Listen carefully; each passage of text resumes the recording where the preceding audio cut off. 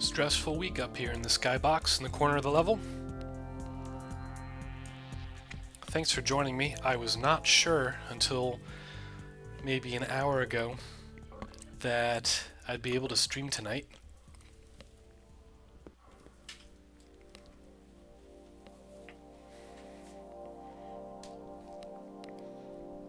I'm glad that I can, because we've got a very interesting topic to cover and illustrate. At the end of the last stream, we were talking about off-screen canvas, which is this idea, this idea that you can create a kind of canvas-like thingamabob that you throw over the wall to a web worker to draw stuff without being on the main thread. And I thought maybe there was some interesting follow-up or something. But we can completely forget about it. Yeah, I'll leave it here for now, but basically 1 or 2 streams ago I said that the Flash version of the Wireworld Player that we are reconstructing in JavaScript, you know, it's got some clever tricks, and we've used them all, more or less. Aside from doing some WebAssembly type stuff, you know, the speed, the performance that we're seeing here is feature-wise matched in the... oh, 1 second. Okay.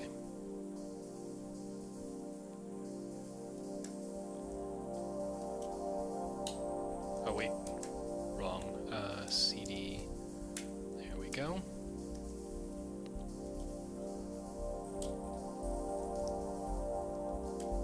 There we are. That's what I was talking about. That the features in this version that make it go fast are all copied over to here, and that any other trick to speeding it up would be new ground.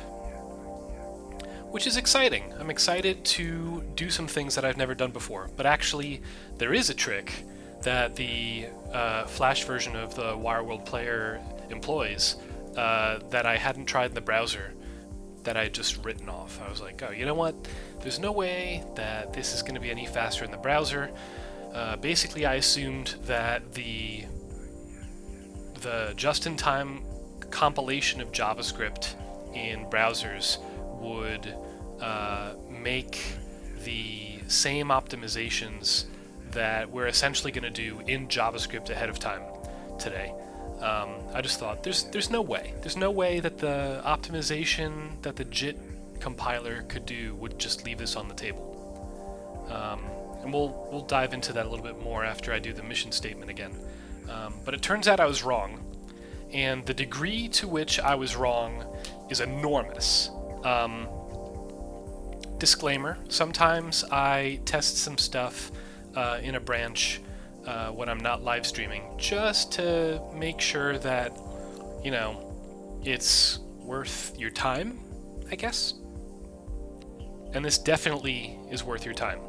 As you know, the Wireworld Player runs slower while the simulation is competing with OBS to live stream and record my entire screen for 3 hours, right? So you're gonna see this simulation run a whole lot faster, maybe twice as fast in your browser, because you're not live streaming, as it does when I'm not live streaming or recording. After today, it's going to be twice as fast again. We're going to see on the live stream, I'm predicting, a doubling of the achievable simulation speed. I know for a fact that it's double the speed when I'm not streaming, so we're aiming for something like 2600, although that's with a lot of apps open too. So we'll see, but I'm expecting like a roughly 200% performance boost based on what I experimented with on over the weekend. First though, there's some interesting stuff that Firefox can shed light on that I would like to address before going into the strategy that we're talking about, which should I call it a strategy? What do I previously call strategies? Iteration,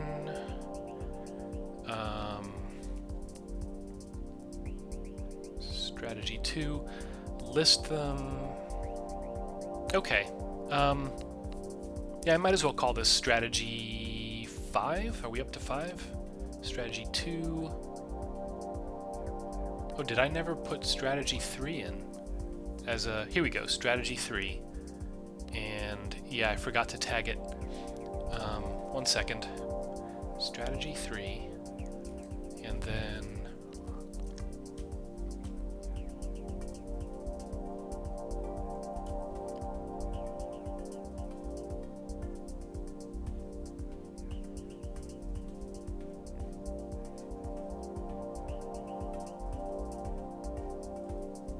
okay, I'll tag this as strategy 3.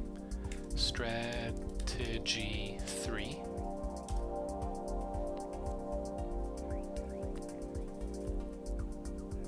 Let me check the strategy notes. Yeah, okay. Make this bigger. So today is all about strategy 4.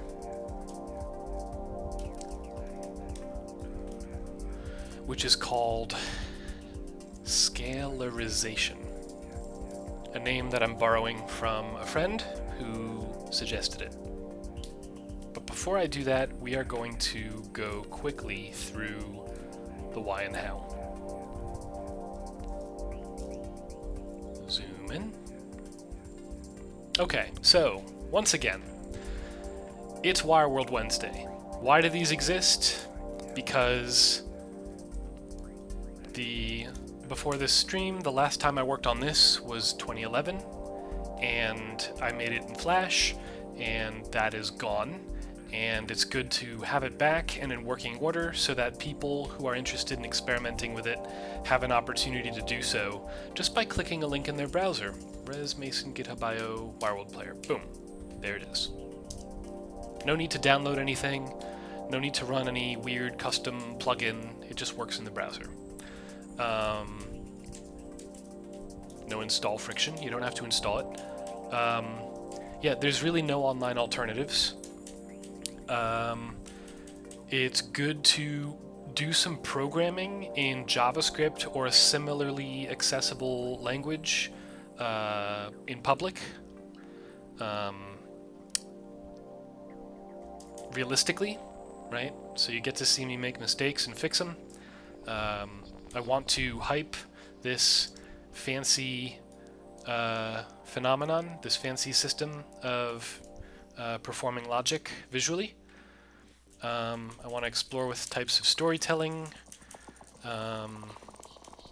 And at this point, you know how Wireworld works, basically. We're seeing a lot of interesting flickering happening here that conforms to some simple rules that govern their behavior. 4 colors, 4 rules, only one of which is really at all complicated, and it's barely complicated. Allow us to be able to express things that look like circuits and work like circuits, so that when you allow them to run and run and run and run, they can, in the proper design, they can perform mathematical and logical operations and even full-blown computation, like general purpose computation. Good stuff. Guiding principles, blah blah blah blah blah. Let's move on. So, just gonna copy paste. Okay, so you may recall that the way that Wireworld currently works is in the engine.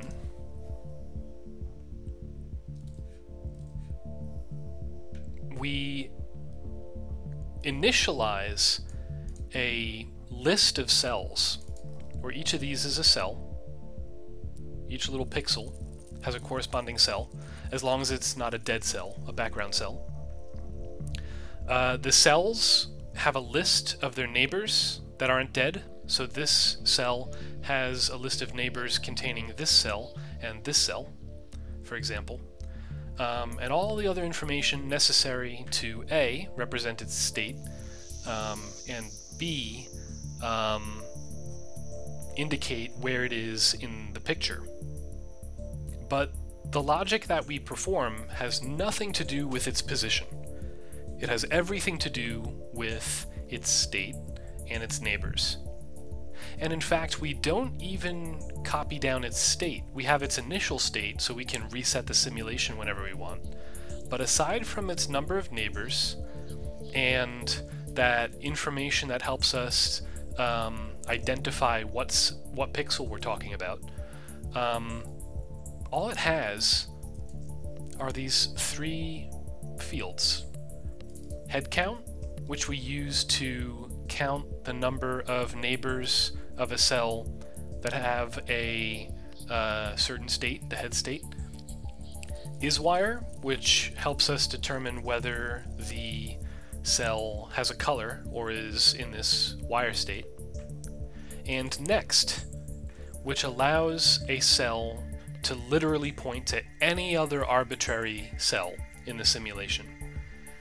And this next allows us to link cells together, not based on their state or whether they have any relationship, but just based on needing to make lists that are like the list of all the heads, the list of all the tails, the list of all the new heads, so that in our update function, we can create a new list of heads. There we go. Yeah, we can create a new list of heads based on the neighbors of the current heads, and then we replace the heads with the tails, and we replace the tails with the heads, and we replace the heads with the new heads. One moment, I need to take a quick look at work Slack. Stressful week. ETA on the builds. Give me 1 second.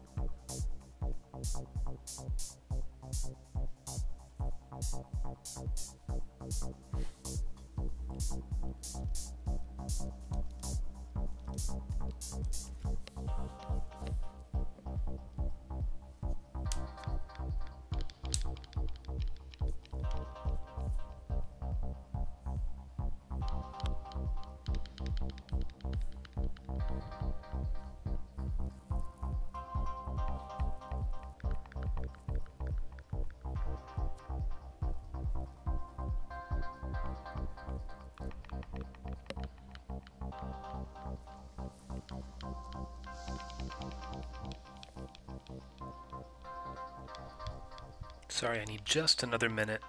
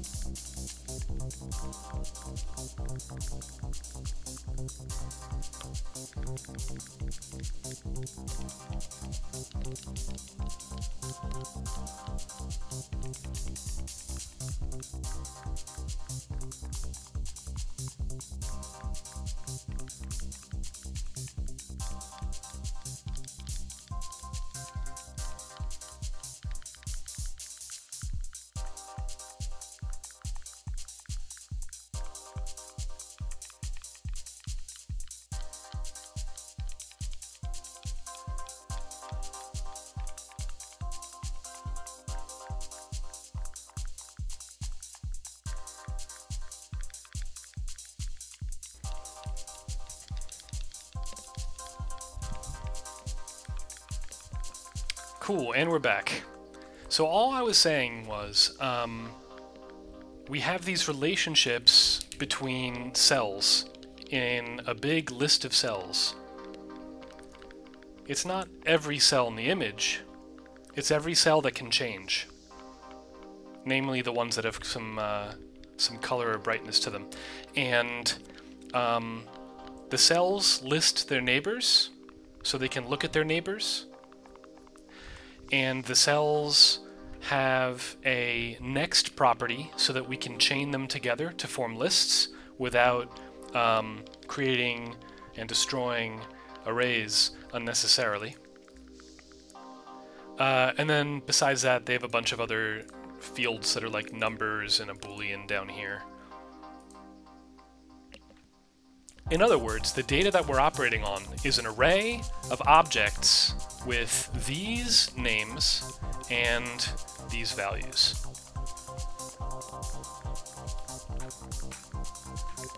Let's draw that real quick. So here's an array. It's got an object, and let's say it's got x, y, and next, and pals.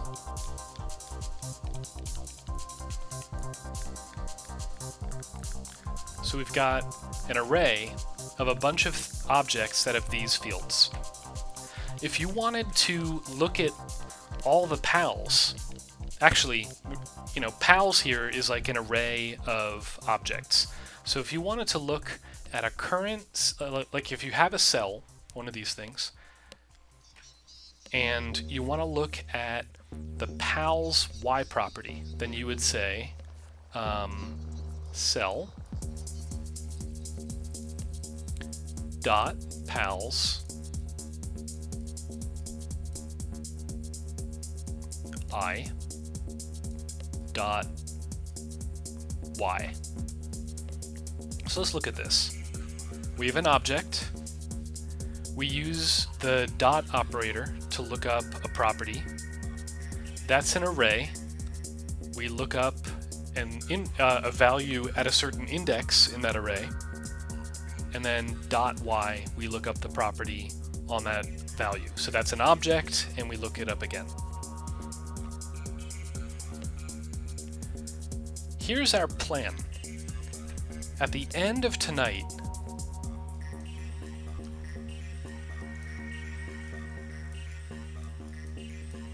we're going to have this instead.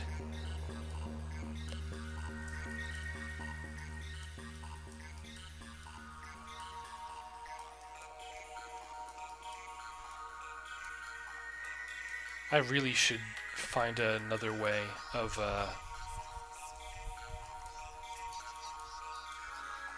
here we go. Dot dot dot. Hand's getting tired. So at the end of the night, we're going to take all of these values that are in these objects that we call cells, that are in this array. We're going to flatten it into an array that just contains values. Not only that, but these values are all going to be integers. All of them will be integers. So this idea of a next that points to another object, we're going to have to replace that with a number, like 5. And the idea is this number will be used to look up the object in the list of all cells. Or rather, it'll be used mathematically to look up the data for a cell in this long, flat array. Gonna undo that. Let's look at how the syntax changes. So at the end here, instead of this, we're gonna have syntax like this. Cells,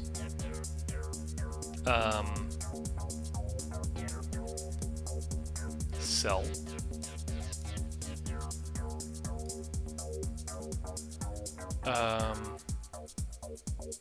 plus pals underscore, or sorry, let me try this again. Cell address plus pals underscore plus I, and that gets wrapped inside another call to cells, and then plus Y. In other words, everything we're going to do is just going to turn into looking things up in the array once or twice, and then adding together integers that represent these addresses in a cell. So that's what we're going to do today, and I'm calling this scale. Ugh. Why am I trying to write in here when I can just type stuff? So this is strategy 4, scalarization. We're turning this into this. For speed. Anyway, enough of that. Close that. But yeah, before we dive into that, we're first going to make some minor improvements that, as I was saying, Firefox can help us take a look at. In Firefox, if I go to the Memory tab in the Web Inspector, I can take a photo, and look at this. We've got an array buffer, which represents the... what does that represent? That represents the pixels that are in our image. But then we have this array. There's 649 of them, and it's taking up a lot of the space. And if we run this, and we take another snapshot,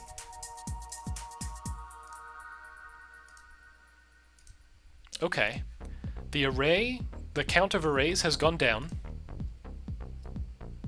and, sorry, hang on.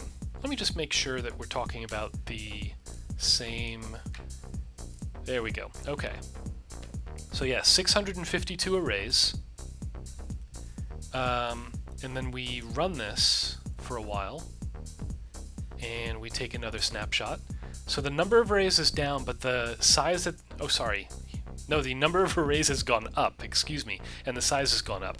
And the array buffer is basically the same. And then we take another picture. 6. Okay, so arrays are now down from 22 mebibytes and 1,400 of them, down to 3 mebibytes and 650 of them. And so what's happening is something in our web app is creating a bunch of arrays, and at some point Firefox gets fed up and gets rid of the ones that aren't being used anymore.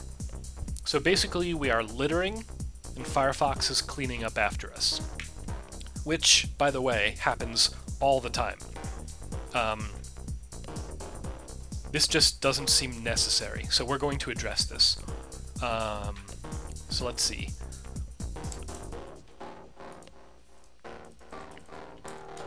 Right, so first of all, what is that array buffer? That array buffer is in paper.js, which, remember, is responsible for drawing this stuff.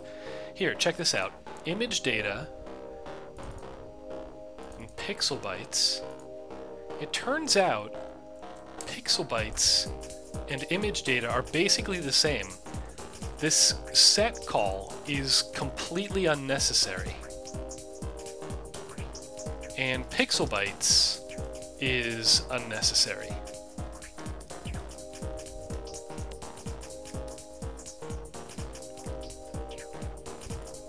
As long as we make image data the source of pixels here. So the whole point of that gunk that we've got up here, let's see, is buffer used anywhere? It's not, so I can get rid of that. Image data, pixels. Image data, pixels. So this buffer should be, I think, image data dot data dot buffer. Okay, image data is an object we create with the canvas. This canvas, right? It represents a 2D array of pixel information. It has its own data property that is a uint 8 array that represents the red, green, blue, and alpha values in bytes. And that has a buffer that is the array buffer that this data view points at, this typed array points at. So we're going to take that buffer and say, you know what? Pretend that that's not a bunch of image bytes. Pretend that's a bunch of unsigned 32-bit integers, aka the colors that we chose for our simulation.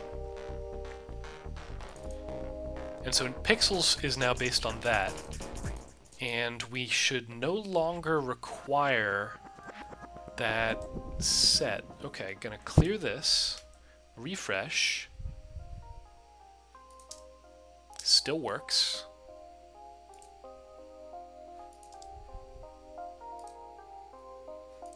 Okay.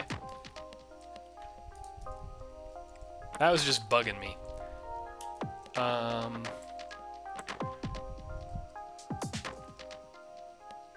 Right, so no need for pixel bytes. Pixel bytes is gone. Rename pixel index. Okay, give me 1 second. Paper. Run prettier.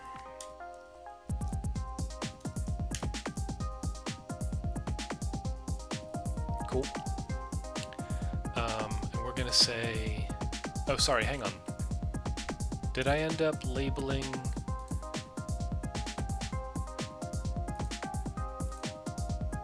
Yes, okay.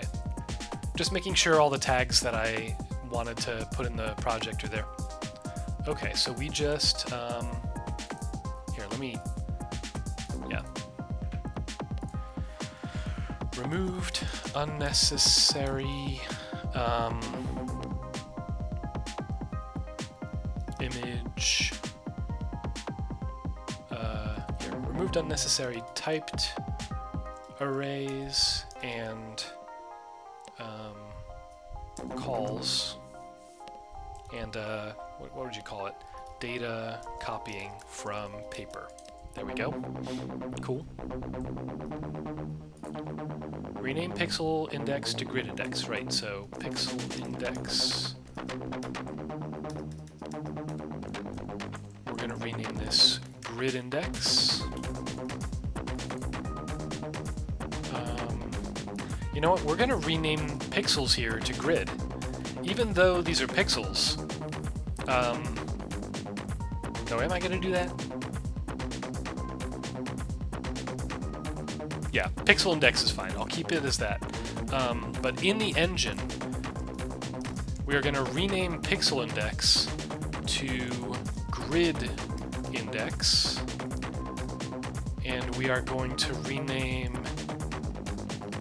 head and tail indices to head and tail pixel indices. No, sorry, grid indices. So we have a better understanding of what these are. And then in paper, head or tail indices become head or tail grid indices. Let's just make sure that that still works. Nope, we broke it. Head grid indices is undefined. Where? Paper.js.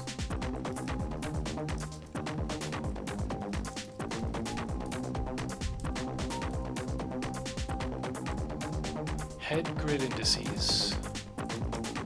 Head grid indices. Tail grid indices. Tail grid indices. What are you talking about? Line 71.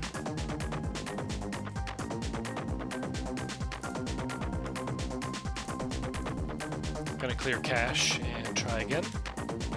Okay, the cache needs to be... Okay, disable cache. There we go. Still works. Rename pixel index to grid index. Indices to grid indices. Yep.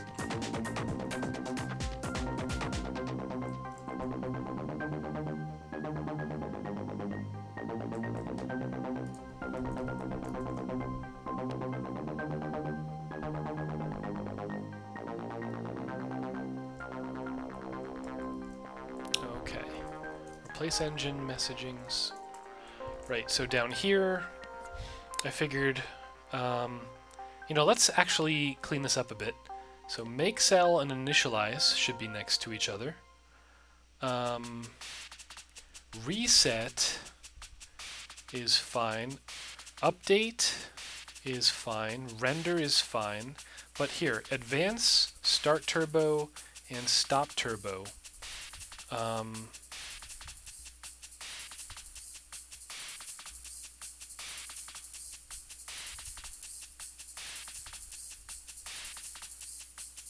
Yeah, if you don't mind, I would like these to go up here.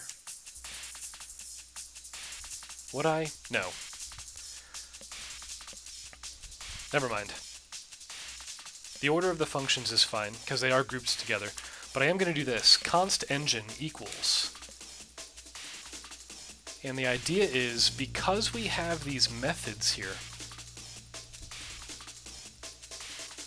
boom.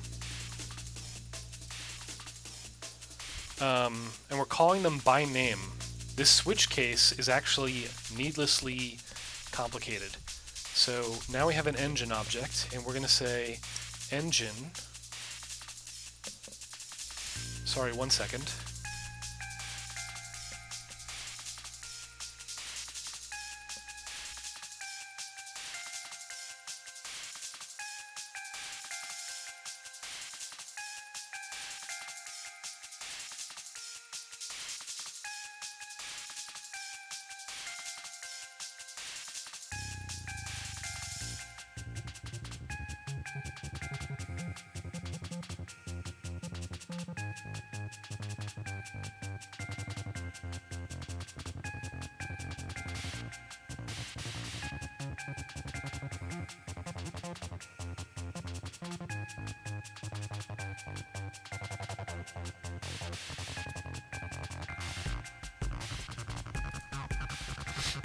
back again. Sorry about that, I thought I heard someone knocking at the door.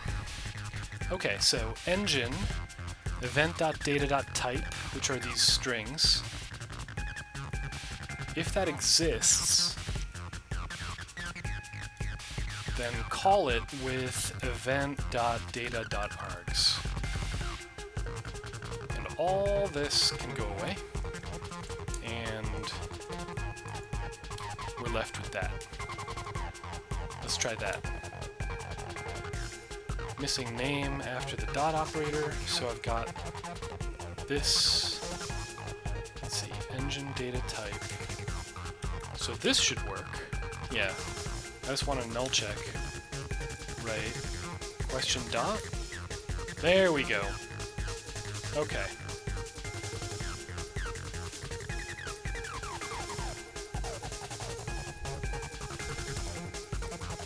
Event data args is undefined. Event data args. Ah, right. Or empty array.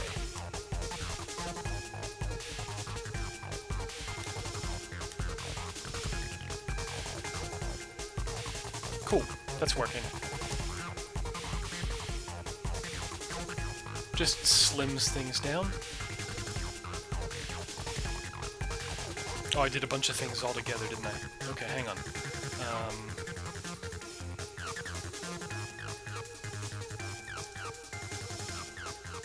So, unstage that. Okay. Renamed pixel index and head tail indices to grid indices. Because they're not just going to be used for pixels. They literally represent where a cell is in the grid. And then run prettier. No change. Replacing engine switch statement, engine message handlers switch statement. Replacing engine web workers message handlers switch statement with a lookup into with an API map. That's really what it is.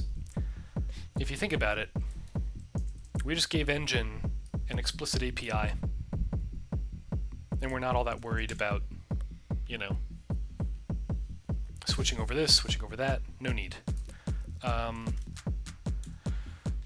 Handle engine message can stay the way that it is in wireworld.js for now, because we just don't have many of them. So this is fine. I might clean this up eventually, but no rush. Okay.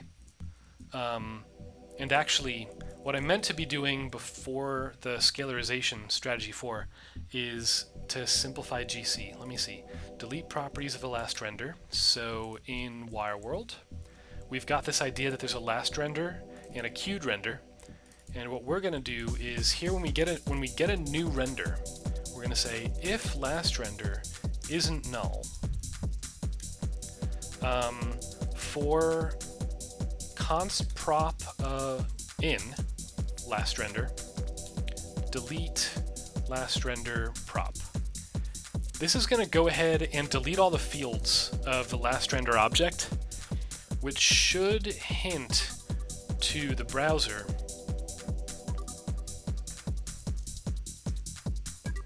that they can be deleted. Let's see. No, the arrays are still going up in size.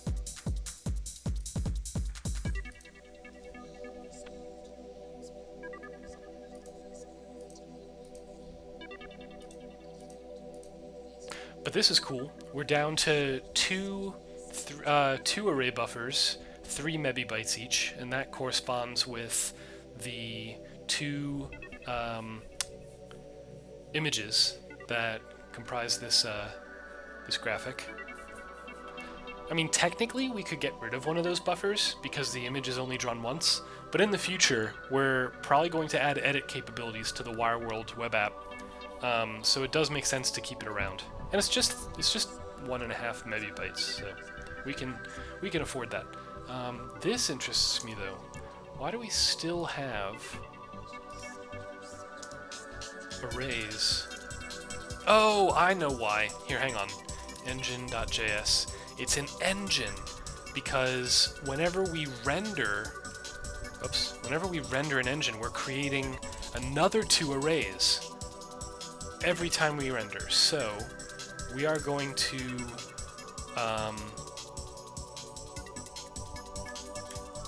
dot length equals 0. We're going to reuse the head and tail grid indices from now on. So they're going to go up here.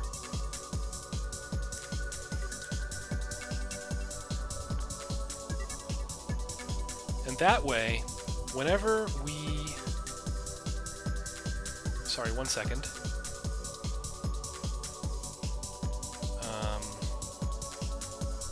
Restored head grid indices, restored tail grid indices.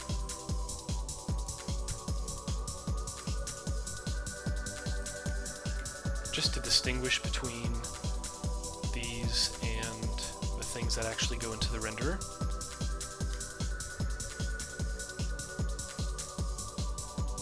Okay, now let's try snapshot and snapshot. You know what? Let me do a garbage collect if that's even possible. Here we go. But let's delete the snapshots. Is there a way to trigger garbage collect?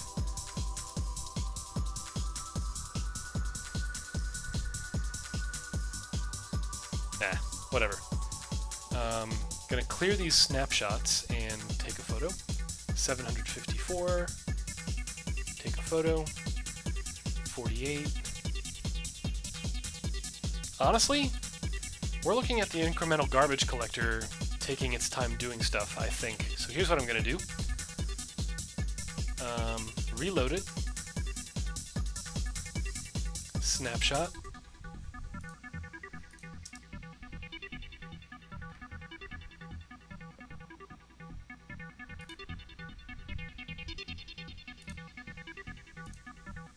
That's weird. Delete, refresh, snapshot 652, and snapshot 939. Where are these arrays coming from? 1285.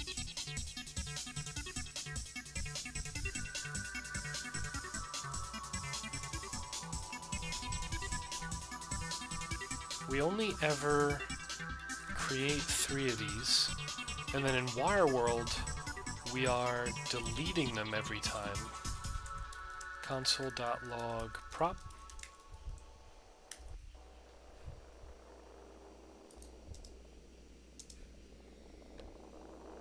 Yeah, so those should be going away. And then last render equals null.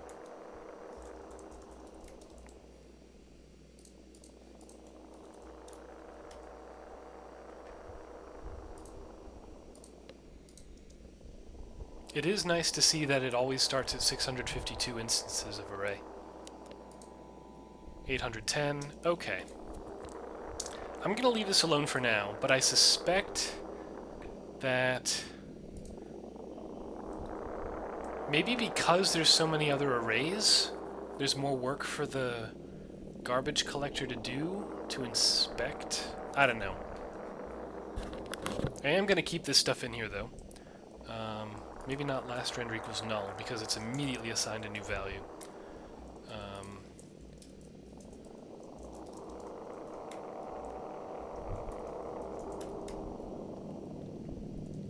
Okay.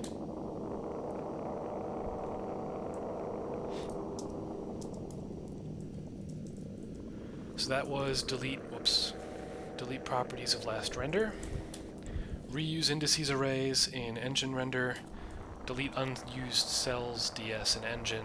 This is not something we can do yet because it comes after scale arrays. So tell you what, let's leave it at that for now.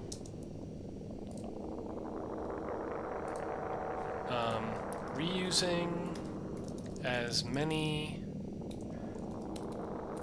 reusing as many quantities as possible to reduce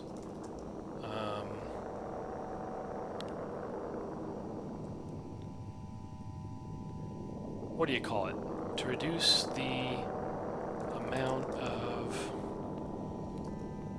allocations over time. There we go. That's what we're talking about. Cool. Let's get back into the meat of it. So, strategy 4. We're going to convert our cells from objects to arrays. We're going to change all their properties to indices. Right. In this case, showing beats telling. So, how do we take something like this, make cell, and turn it into a flat array? Or not make cell. How do we take all of the cells and turn it into a flat array? Well, we do it step by step. We're going to start by turning the cells into flat arrays. And then we're going to turn them into flat arrays of integers, so that there's no null, there's no false, there's no array. And once cells are flat, we're going to once each cell is an array, which makes cells up here an array of arrays, we're going to flatten that so cells is just a flat array. That's our strategy for implementing this tonight. So, here's what I'm going to do. Here, I'm going to close Firefox for now. I'm going to close Chrome for now.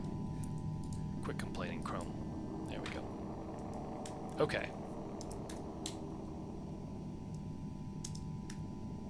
Cool. Okay. Here's how you turn an object into an array. You replace that curly brace with a square bracket. You replace that curly brace with a square bracket. What else? Every colon that we see is a key value. These are key values, but we're using shorthand, like that. So we're just going to grab these, and in a new file, we get rid of everything but the field name, and we turn that into a bunch of comments, like this, and we just paste them there. And then every colon that we see here, we get rid of. There we go. So now, a cell is just an array. And that's cool and all, but like, what is this supposed to mean? How do you look this up? Well, we need to store the index of x in a cell array, and the index of first state in a cell array, etc. So, over here, we need to do something like const, and we're going to turn these names of these fields into variables that have this underscore that's just going to notate that this is an index into an array. And these are values, so 1, 2, 3, 4, 5, 6, 7, 8, 9. And you know, if we test this, it immediately explodes. No surprise there. We need to go around and find every reference to one of these that comes after a period, like these. Cell.neighbors, cell num neighbors, first state, grid index, etc. And we're going to replace these with an array that is wrapped around that thing, and we put the underscore on the end. So now let's try that. Still broken. What's the complaint? Undefined is not an object. Evaluating cell grid. X plus X offset. What? Okay, cell grid.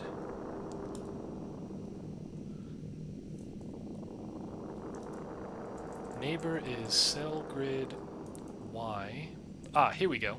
So up here we were using some ECMAScript shorthand to get the X and Y properties of a cell. But this is now... Well, we could do this. Just because the X and Y properties are the first and second properties in the cell array. But we're going to make it more explicit.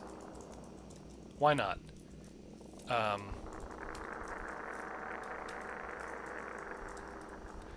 Equals cell, and we're going to grab that, and we're going to look it up by that property. There it is. And play, and turbo, and it all still works, which is pretty interesting if you think about it. We just turned every cell from an object into an array that contains values. Cool. Run prettier. No change. Converted every cell from an object with fields to an array of values.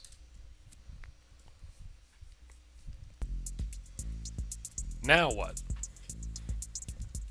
Well, remember, we've got this num neighbors, which tells us the length of neighbors here. But neighbors, it's weird. It's an array, right?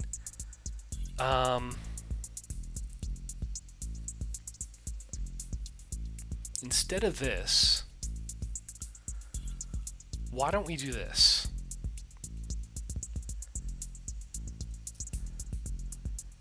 We can flatten this array. We can be like, well, there's no more than 8 neighbors. So we can be like, null, null, null, null, null, null, null, null. And so the neighbors end up shoved into this array. Except instead of doing that, we're going to do shorthand array 8 dot fill null. And then we are going to call flat on this array. So all of these nulls end up in the array. And then neighbors here is at 5 still, but everything after neighbors needs 7 more values tacked onto it. There we go. So now the index of neighbors stays the same, but everything else, it jumps from 5 to 13, 14, 15, 16. And that's because we need those spaces between 5 and 13 to store neighbors, right?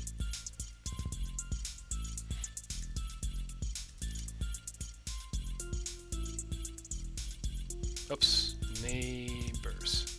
There we go. But remember, right now we're looking for neighbors like this, right? Cell neighbors gives us an array, and then we look it up. So now we need to look for any reference to neighbors like this. Neighbors, neighbors I. So we're going to say cell neighbors plus I. So now when we look into the neighbors list, we're actually looking into the cell that has a neighbors list as part of it. This is now an offset in the indices in the cell. And then up here, cell neighbors plus cell num neighbors. Let's try that. Let's see what happens. Still works.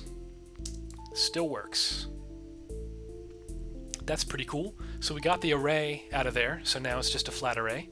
Now everything is either an integer, is a reference to a cell, or is a boolean. Let's deal with this boolean real quick. So here, I'll commit this work, run prettier, no change. Cell neighbors now occupy the cell rather than an array inside it. Cool.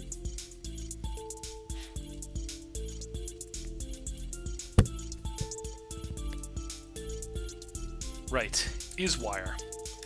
So we're going to turn isWire into an integer, which is really easy because isWire is currently a Boolean, and we can basically replace false with 0 and true with 1 wherever isWire is used. So here, isWire is 0, isWire is 1, if neighbor isWire is equal to 1.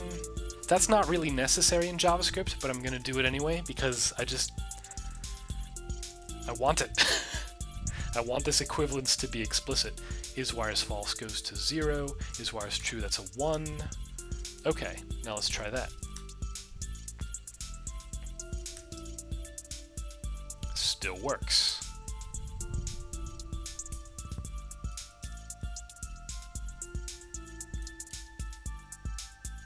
No change.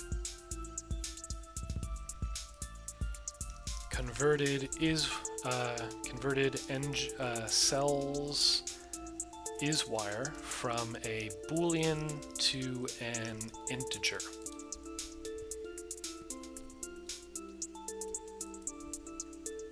Let me just give this a little more room. Okay. Cool.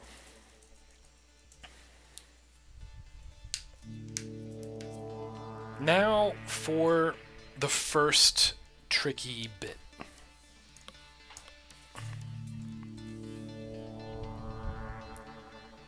We don't want references to cells to be in here. We want to give each cell, each cell currently has an address in the cells list, which is called the index. We want to store the index of a cell in the cells list in this array and in this next. In other words, we want these references to cells to become addresses. So let's try this. Is index used at all? Is index used at all? It's not. So we're going to rename this. We're going to rename index. Okay, not that one, but this one. We're going to rename it address.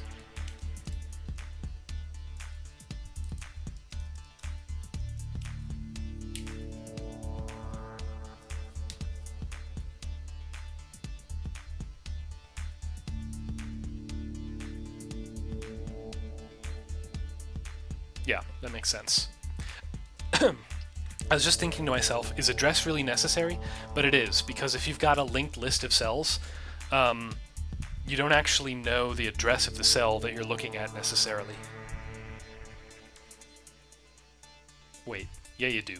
It's the cell's address. I'll rethink this in a little while. But anyway, we've got address, and right, what address is the equivalent of null? Well, you might say, if we wanted to, we could call null the address of -1. It's like there's nothing here. But actually, I'm going to give it the value 0. If you are trying to use a reference, if you're trying to use an address to a cell, and it is equal to 0, we're going to say that's not valid. So we're going to put make cell in, here we go, null, and first state cell state dot dead, might as well, x and y of 0 and 0. Doesn't really matter. This really doesn't matter. But we are giving num cells an initial value of 1 to correspond with that. Cool. And so, we're going to have to go through and turn every neighbor into a lookup into the cells array and into an address.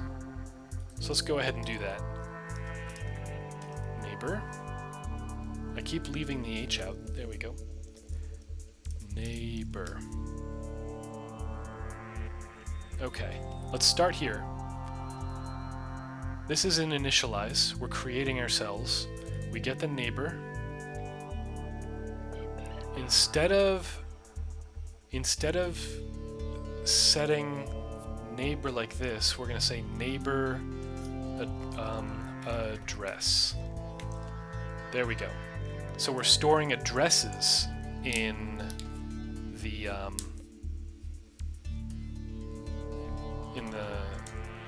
neighbor list on a cell.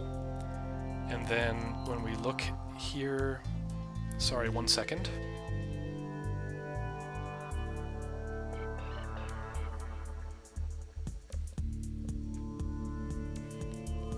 There we go.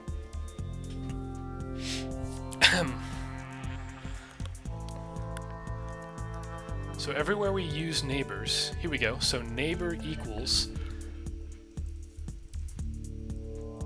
cell neighbors underscore plus I. And neighbor. So we're going to change this to, yeah, we're going to allow neighbor to be an address. So for now, we're going to rename neighbor to neighbor address, just to make it more obvious as we read this that these are addresses. So neighbor address is cell neighbors plus I. We don't want neighbor address here. We want cells neighbor address is wire. Okay. Great. And then first new head is not null, it's null all caps, null. Which actually, you know what, I'll call this null address just for now. There we go. Okay. While we're at it, cell here goes from let cell equal yeah, sorry, 1 second.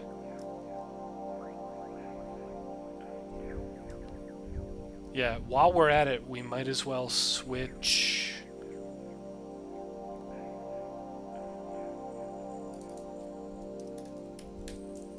next to null address as well. Okay.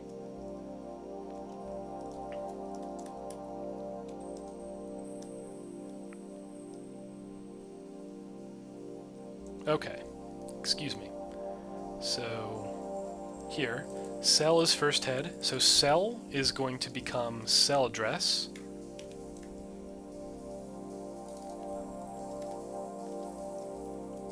And every place that we use cell, here, hang on, I'm going to undo a bunch of stuff. This would be easier, by the way, in a language that is typed, because the type checker would make it easier to determine what things have been turned from references into integers. So like TypeScript or HAX or other languages that have the notion of types would be able to call out wherever I make a mistake. Oh right, null becomes null address. Okay, let's do this again. So cell becomes cell address everywhere. Does that have to happen here? Sorry, 1 second.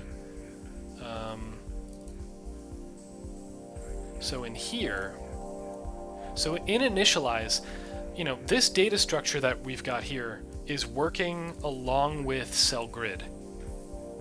And we're going to kind of preserve these. We're going to say,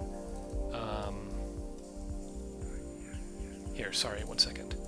Const init cells.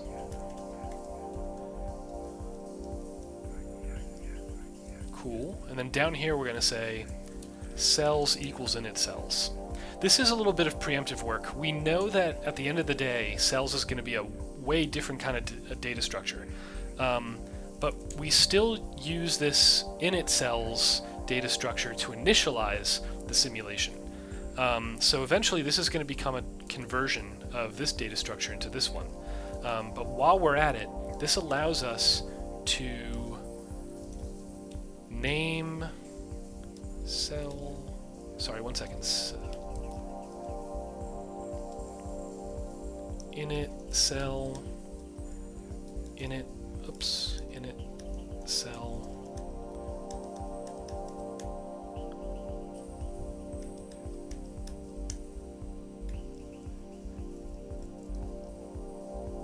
yeah, that should be fine.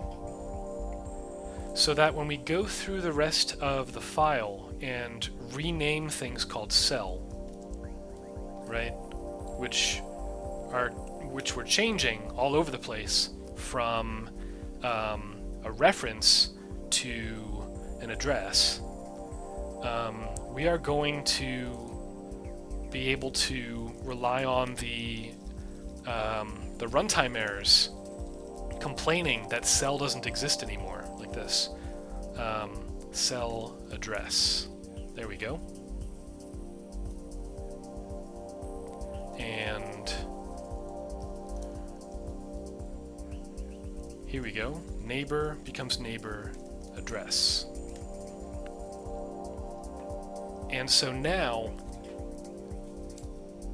the JavaScript compiler is going to complain at us. I'm going to switch back into Firefox because Safari doesn't have very good compile errors when a project contains modules. Here we go, cell address is not defined. Perfect. That's going to help us better keep track of where we are using cells and cell addresses. So up here, before we fix all that, we're going to also start changing these. So everywhere that there's a null, we're going to decide whether it's a null or a null address. This should be null addresses. Those should be null. That's null. That's null. Neighbor isn't null address. First head, null address. Last head, null address. Null address. Null address. Null address. Null address, null address, null address, null address, null address, null address, null address. There we go. So now the only nulls we have are turbo start time, turbo timeout, restored render, first state, restored render, and turbo timeout. Okay, cool. And so now we're basically going to swat at flies. Whenever we... oh.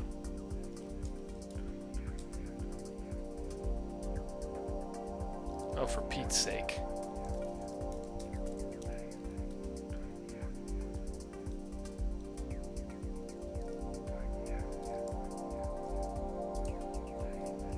Why aren't we seeing JavaScript errors?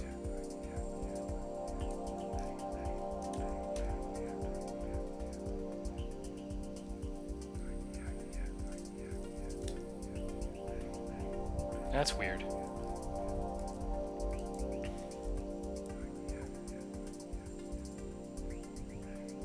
Maybe it's deciding that it's global. Okay. Annoying, but okay.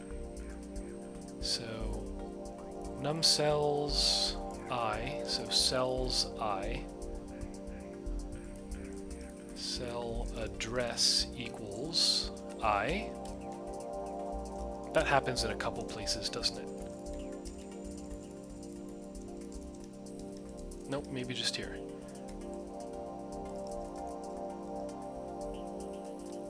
Cell address is I. In here we've got, yep, that's fine. Cell address. So here we need to change cell to cell address. And here we need to change neighbor into neighbor address.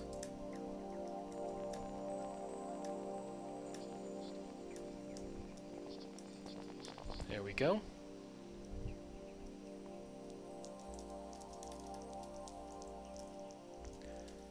In here, we need to change cell into cell address.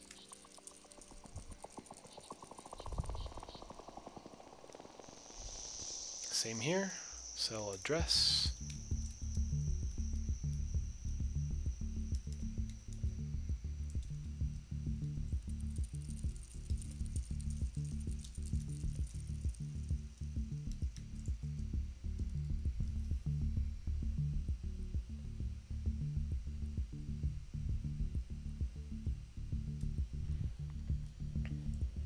And it should fail stupendously. Yep.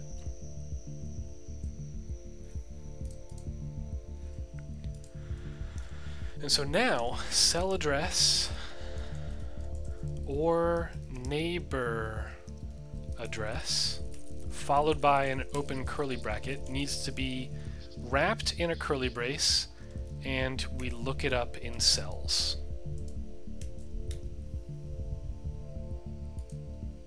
Not working.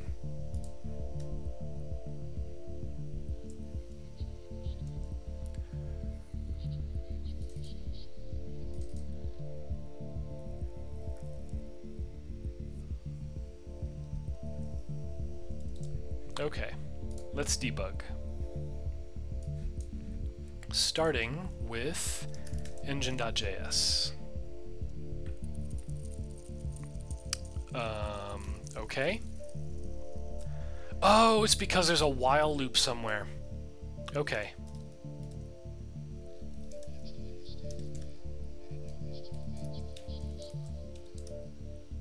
Next equals cell.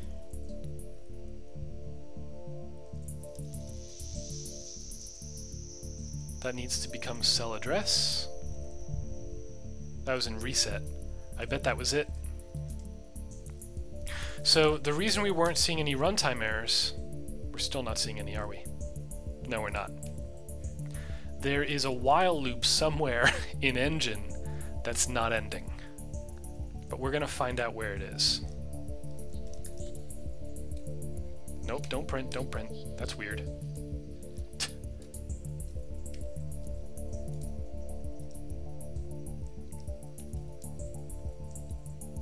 Okay, Firefox then.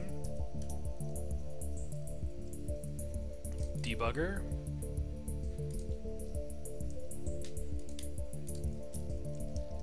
Engine.js. Nope, that while loop is causing trouble. So let's start where we know that the app starts, which is here in initialize. We're going to comment out reset. And go into engine. No.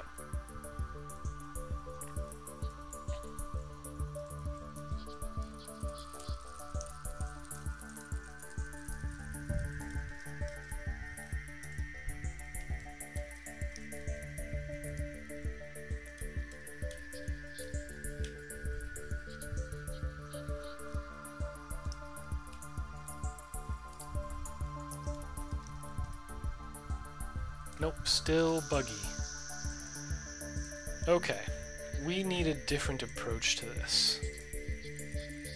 I'm going a little too fast. Engine.js. Okay, let's try this again. I'd like these to be on separate lines, please. Okay.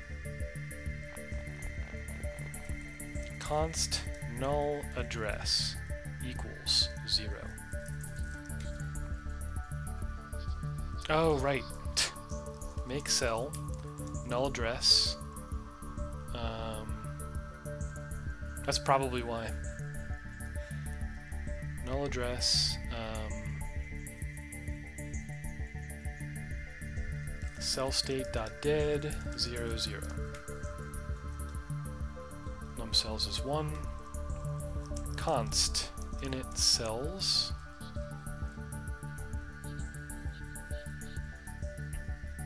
Now I'll just keep calling it cells for now.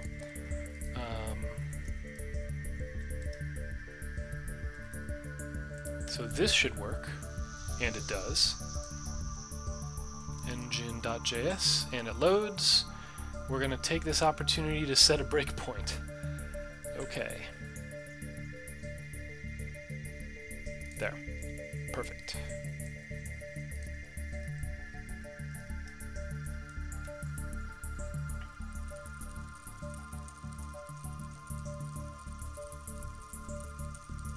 We're going to try this again.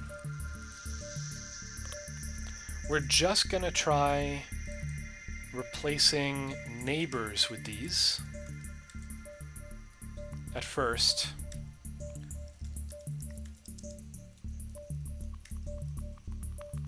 So this is in initialize.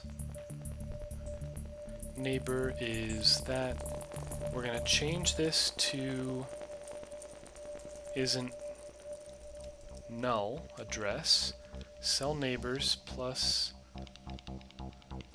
equals neighbor. That's fine. And then cell num neighbors. Okay. And we're going to do this again. So cell neighbor.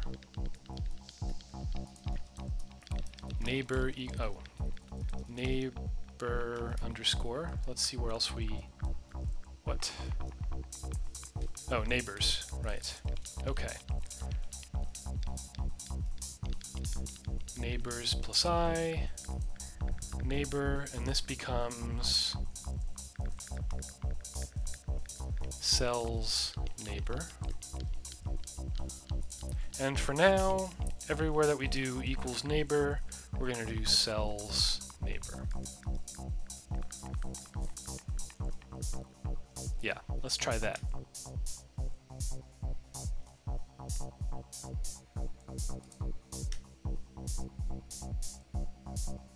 Nope, we botched it.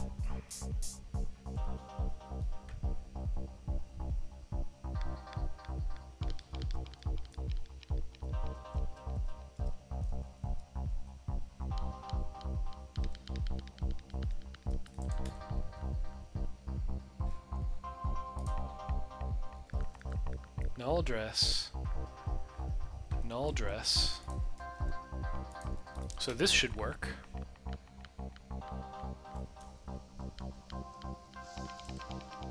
Nope.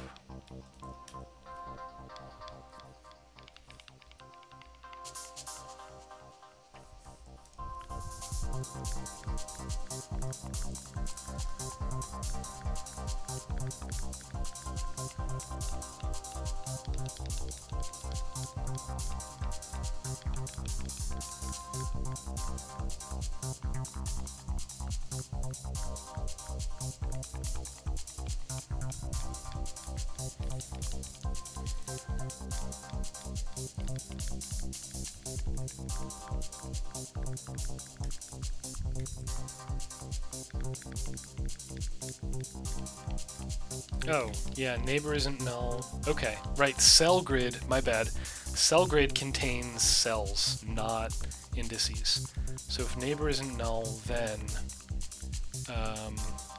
neighbor index, which, as I said, gets renamed to address. Yeah, address. Okay.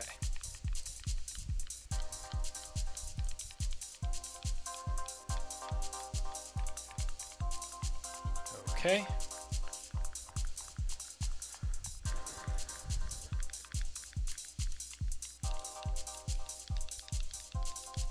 Neighbor, and so in here, neighbor gets the cells treatment.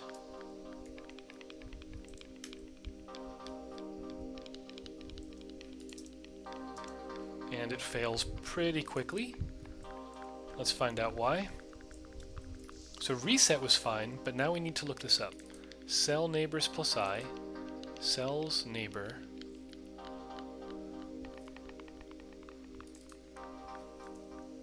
First new head, that's why, right.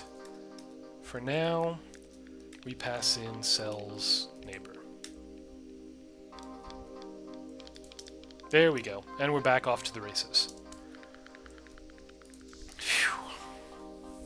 Okay. I should review what I just did. we just turned neighbor here into an address.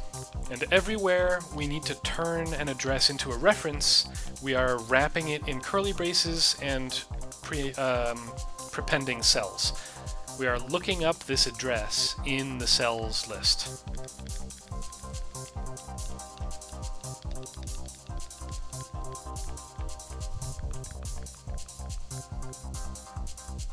Okay, and so now we can take this. Okay, replacing.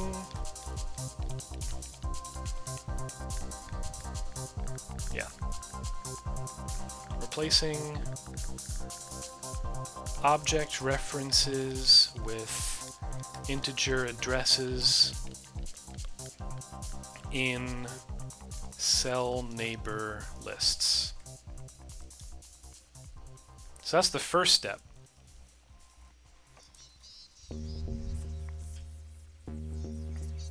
Now we need to do the hard work of turning every next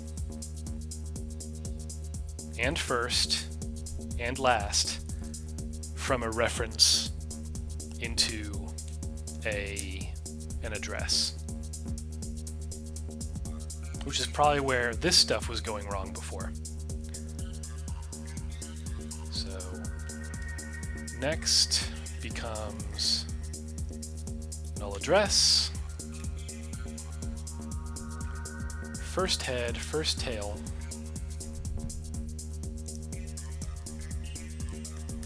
and again, first state, that's fine.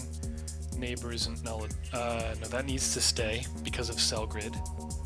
First head, null. First tail, null. Last head, last tail. There we go. First head is null address. First tail is null address. Okay. So we're going to go method by method. So we're going to start with initialize. Initialize doesn't care about next at all. Good. We can move on to reset. For reset, first head, first tail, last head, and last tail need to reference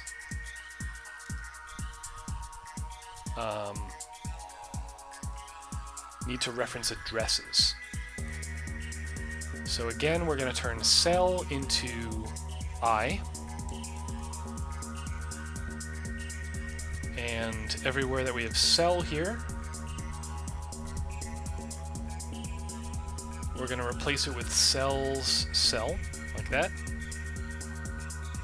And everywhere that we have a first head, okay, that should be fine.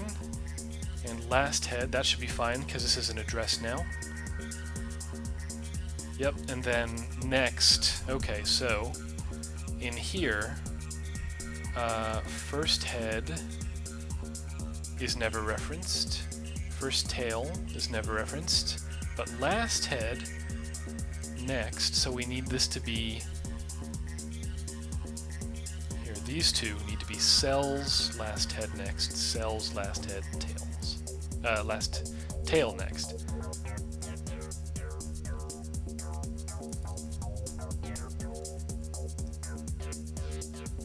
So that ought to work. Let's give it a shot.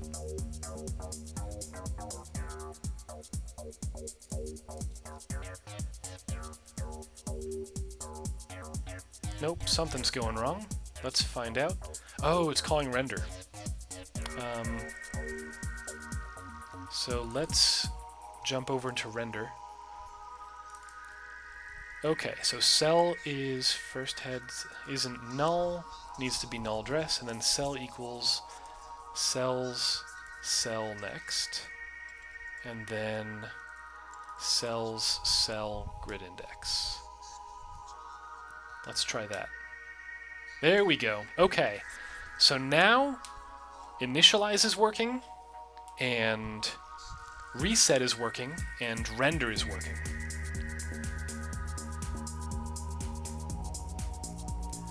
Let's go quickly through our references to null. and make sure that they are all what we want. That one's fine. Reset is fine. Update, of course, we're going to need to revisit. And then stop turbo. Fantastic. I'm going to stage these changes because we are okay with them. Here, I'm going to run prettier. Why not? No difference. Okay. Now we need to go into update and very carefully deal with these nulls. Yep, all those can be null address. Cell's first head, cell equals, so everywhere that we have cell,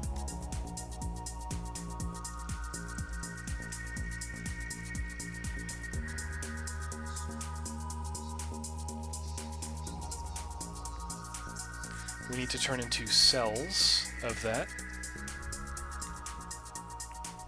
And let's read through it carefully. So cell loops through these, okay. Num neighbors, yep. We get the neighbor. If cell's neighbor, yep, that's fair, that's fine.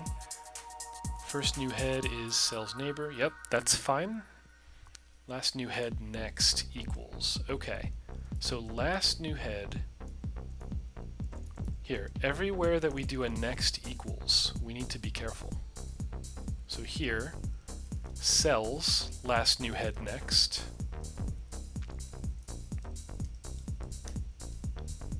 Cells, last new head next. And then here, first new head equals cells, first new head next. That's fine. Cells, cell next. So you might think, oh, well, this is a reference to a cell, but it's not. This next is an address. So this needs to be wrapped, and we call cells again. And then here, basically all of these need to be wrapped in a cells, and then cells, cell next, next needs to be cells, cells, next, next. Jeez. Cells, cell head count, yep. Cells, cell is wire. Let's try that.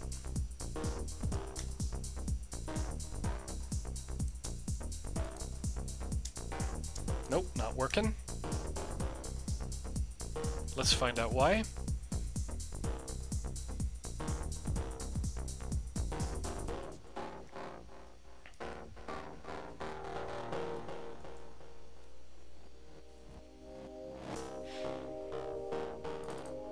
First head is an address.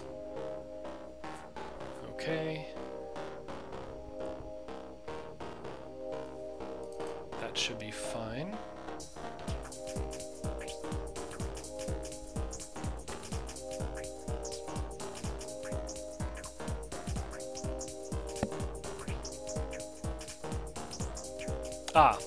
We need to change these cells neighbor back into neighbor.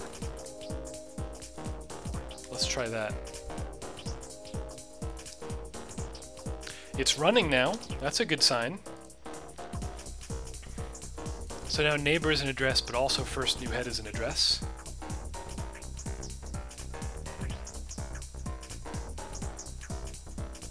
Okay.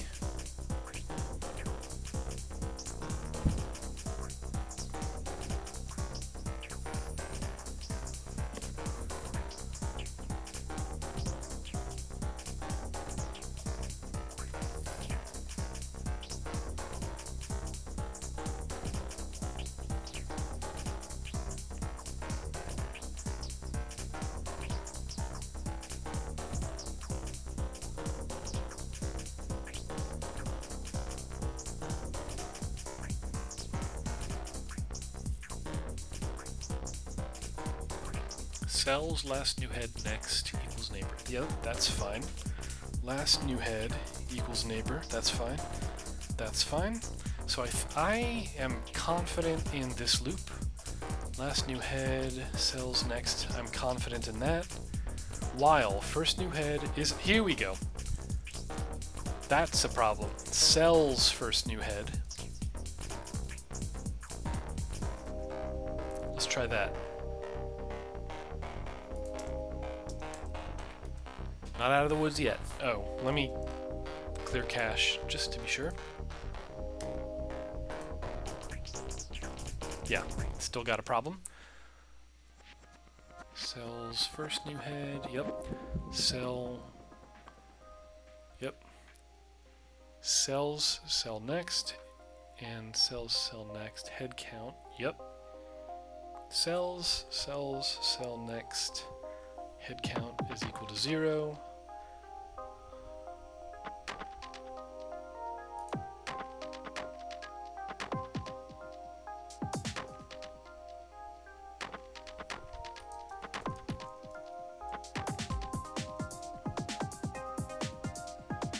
I think this is right.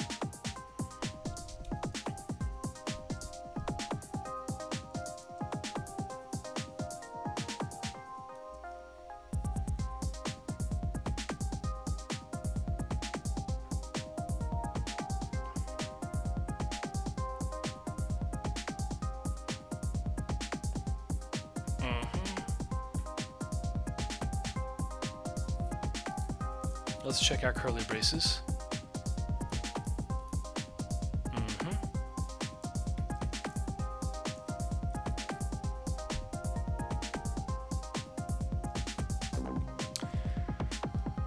Okay.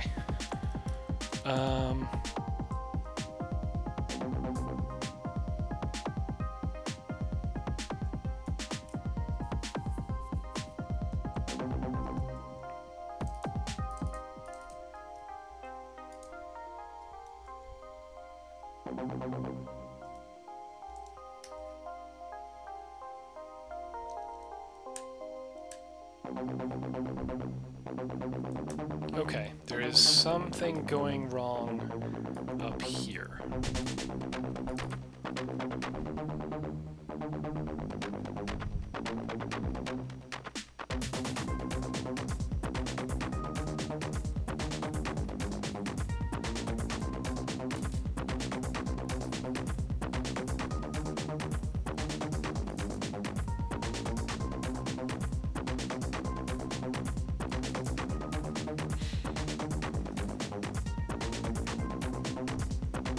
I'm going to do something real quick. I'm going to rename cells to mem, which is short for memory. And up here, I'm going to say const cells in initialize. And there we go.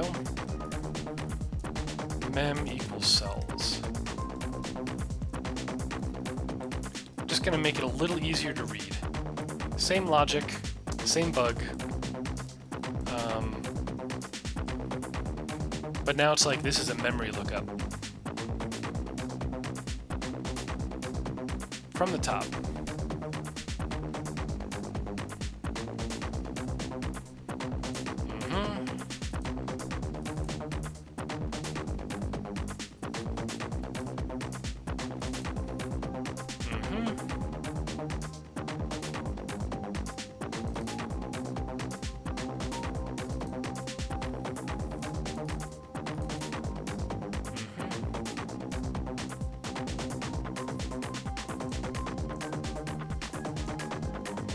I'm just going to comment this out for now to see if the...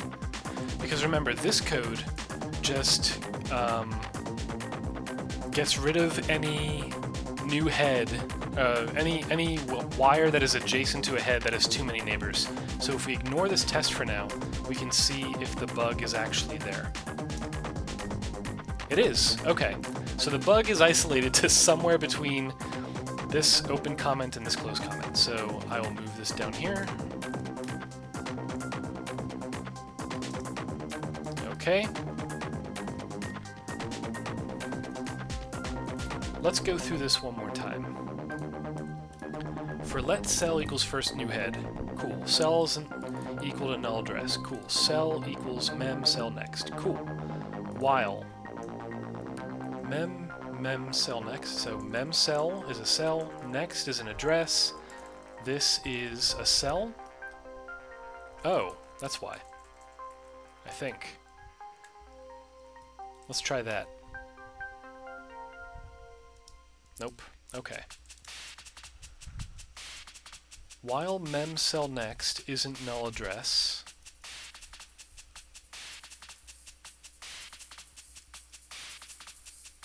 and mem cell next mem head count is greater than 2, then mem cell next mem head count is 0.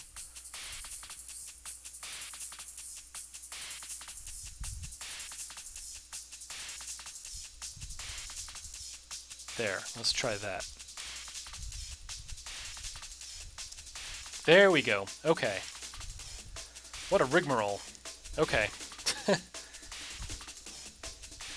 I'm going to need to step back and let's see if we can make sense of what we just did, because we did a lot. Null address is now used everywhere. In fact, I'm going to rename it null now, because we know what it is.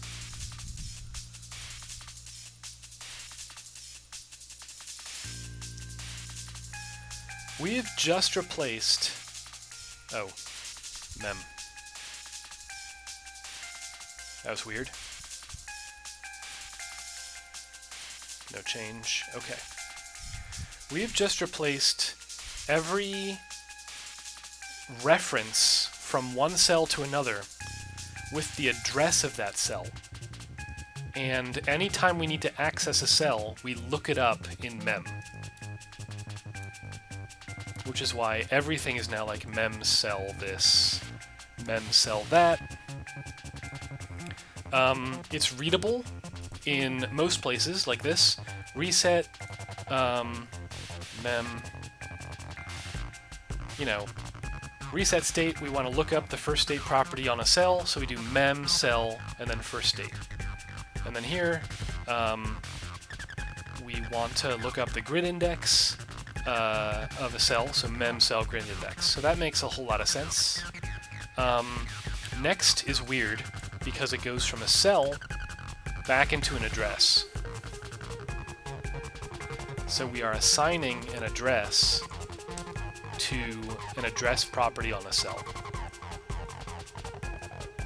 And then it gets a little more wild in update because we have nested mems. Let's see how deep the nest can go. Just 2, okay. And that's in here. So while mem cell next, as in while cell.next isn't null, and its head count is greater than 2, we reset its head count and set the next to the next. Just like before, it's just a little harder to read because we're doing all this memory wrapping stuff. But this is going to get simpler. A little bit. Because a whole lot of these adjacent curly brackets are going to disappear. And in my opinion, it's going to become easier to read. So, replaced all... what do you call them? Replaced all references to cells with addresses of cells. Cool.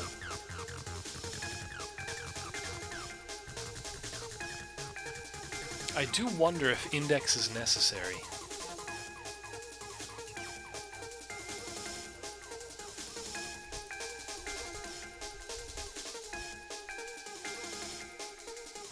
Here, let's look up index again. Oh right, it's been renamed address. Hang on. This should be address. Okay, and then index is gone. So I will just stick that pretty real quick. Okay. Amend the previous commit. There we go. Okay. So where's address used? It's used here. Neighbor address. the address of this neighbor could be derived from here. Yeah, hang on.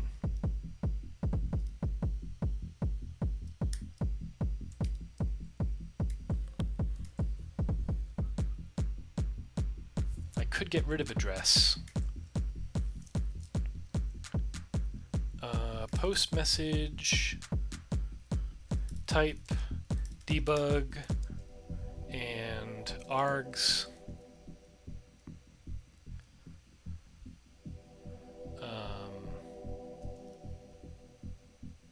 No, you know what? Hang on.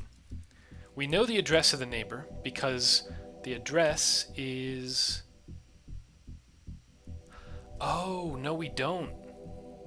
The address is random. Or it's arbitrary. It's the lookup into the array of cells, which does not have a correspondence. Okay. Yeah, this is fine. It's silly that we only need it in one place, but... Address. Make cell. Num cells.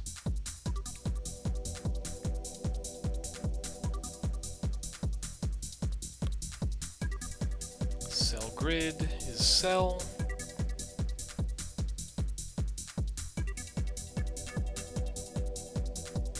Could cell grid be the index instead? It can. Cool. Okay. Let's try this. We get rid of address and get rid of it here and subtract 1 from all of these. Boop. No need for that. Address. So, cell grid is no longer going to contain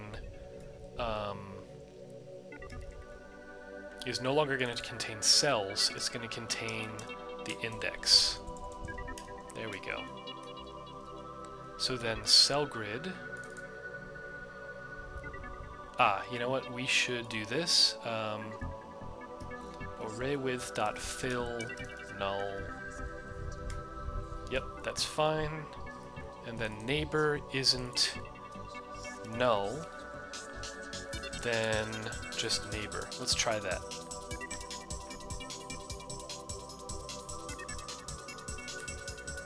Yeah, cool. Okay. So we just got rid of a property we didn't need. Are there any other properties we don't need? Grid index, and then X, and then Y. We could get rid of these. And we will. Okay, let's do this. Decrement by 1, decrement by 1. So now, if we want the X and Y,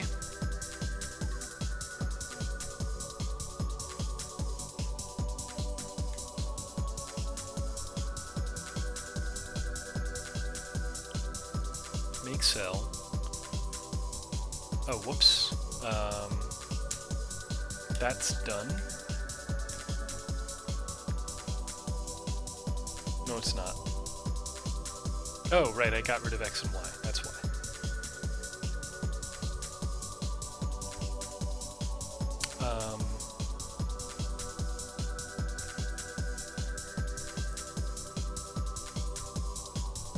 Here we go. So cell X, cell Y. So const grid index. Yep. Equals cell grid index. Y equals grid index math.floor grid index over width. And then X is grid index, oh, sorry, no underscore here, grid index modulo width, I think. Let's try that. Yes, it works again. Cool. Yep. Now you might be saying, you're throwing away a whole bunch of you're throwing away a whole bunch of work that you already did. just to, you know, get these out of this make cell stuff. But actually, if you think about it, this is like a big beefy chunk of memory, and reducing it this way helps grid index. Grid index. It helps reduce the memory footprint of the app.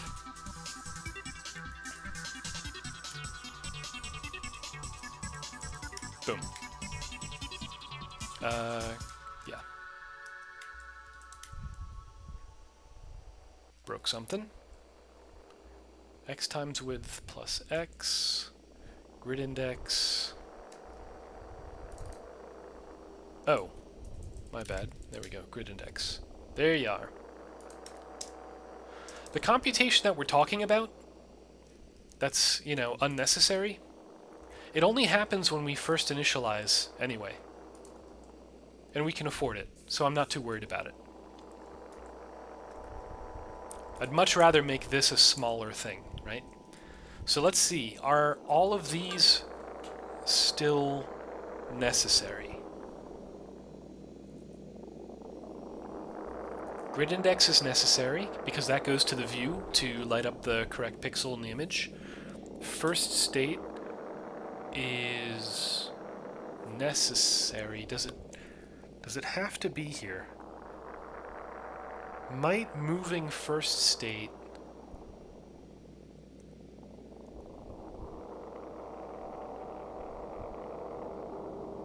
I won't overthink it for now, but I'll say this.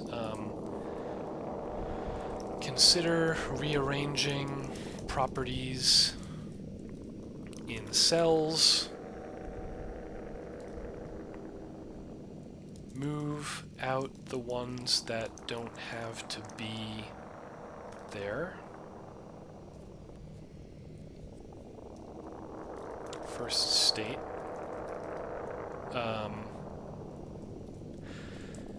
You know, another thing is, ideally, everything in here is used at the same time, right? First state is only used for reset.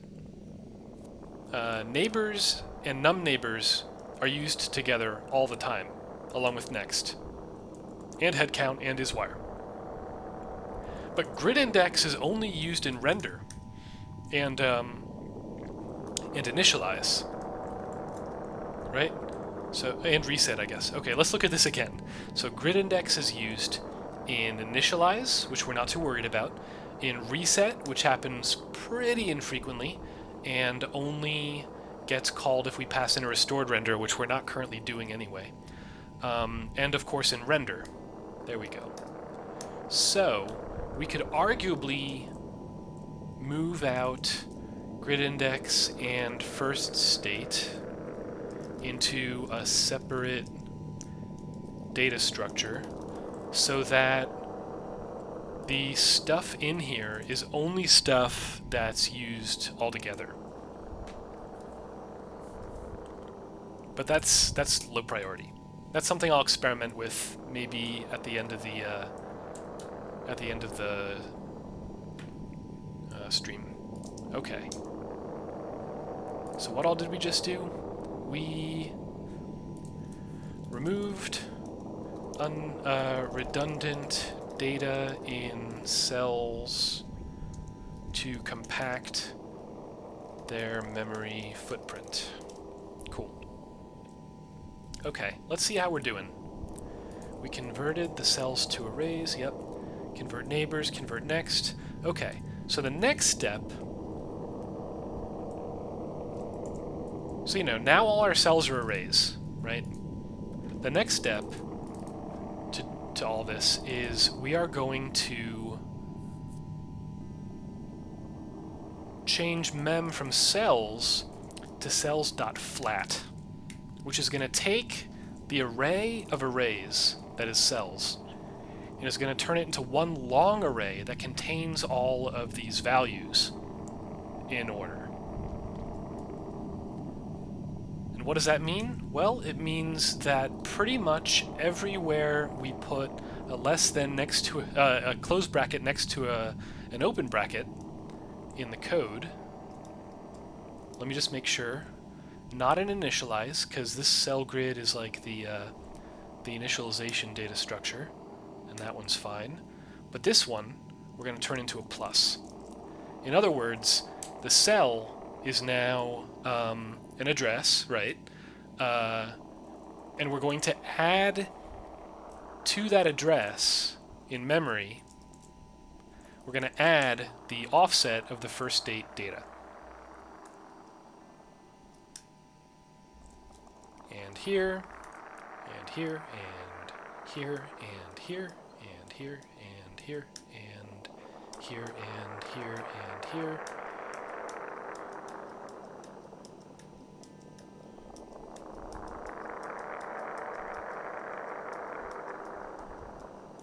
I'm doing this slowly for dramatic effect. Is it working?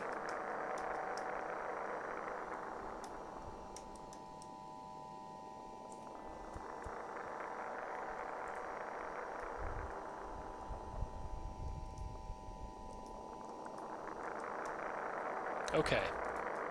The problem is these addresses that we are looking at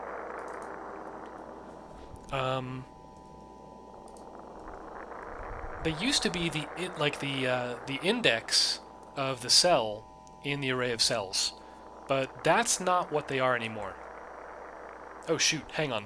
I'm gonna undo all that because I included a mistake in the code.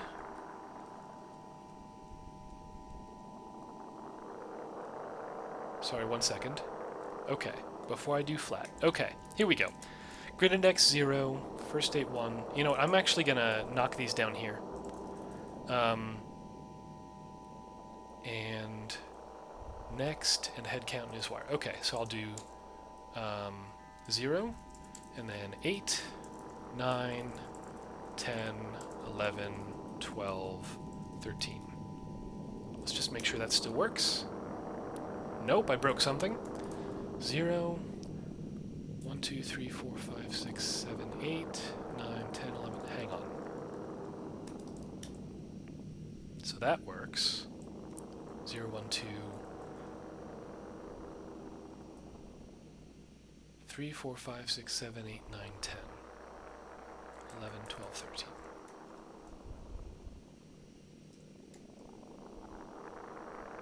Yeah, I guess I was right all along. Hang on. 1, 2, 3, 4, 5, 6, 7. Minus 1 plus 8. So 6 plus 8 is 14. Minus 1 is 13. Okay, so this actually is the correct memory pattern. Sorry, I was second guessing these numbers that I put here. So let me just redo the stuff that I undid real quick. Cells.flat and close brace, open brace becomes plus everywhere except for in the top initialize function. Okay. Now the only thing is, right, the addresses need to be this. Const cell size equals isWire plus 1. So isWire is the last property. When we add 1, we get the total size of a cell, which is 14 integers in a row. So cell size is where we go with this. The cell is the number of cell at I. We need to multiply by cell size, right? And cell grid, num cells times cell size. Let's see if that does the trick. It does. Okay. So now, we no longer have separate cells. Or rather, we briefly do. And by the way, here's that last delete unused cells data structure in engine. We're going to go in here, cells equals null. So that should get rid of cells pretty quickly, is my hope.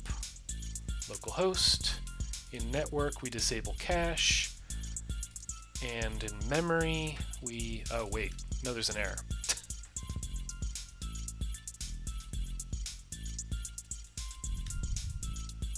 Huh. Why?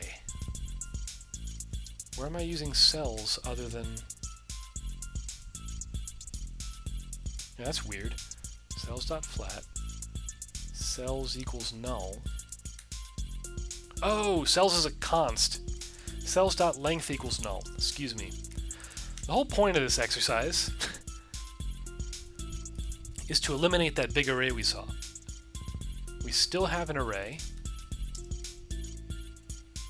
Snapshot. And the count is still going up. I wonder why.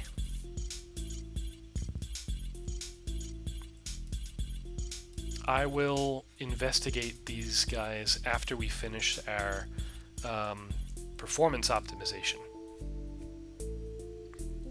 Okay, so we have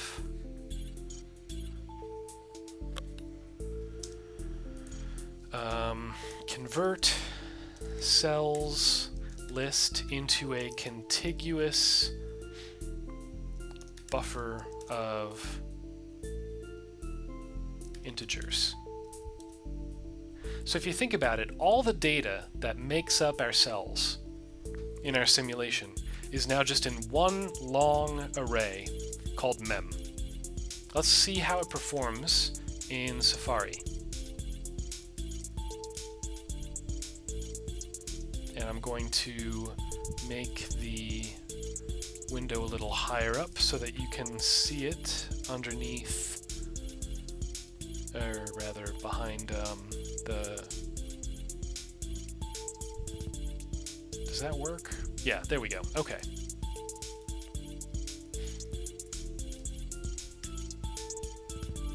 So now when we press play and turn on... There we go. So we went from, I think, 1,300 to 2,000 simulations per second. Let's compare that with the live version.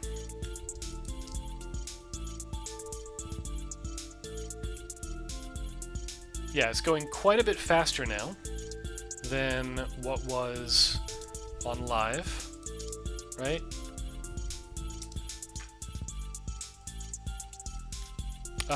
And now here's the secret sauce. Mem here, like this mem array, why is it an array? You know, we store a lot of things in arrays in JavaScript, but in this case, everything in mem is an integer. Not just an integer, but an integer greater than or equal to 0. So we could replace mem with a typed array, mdn typed array.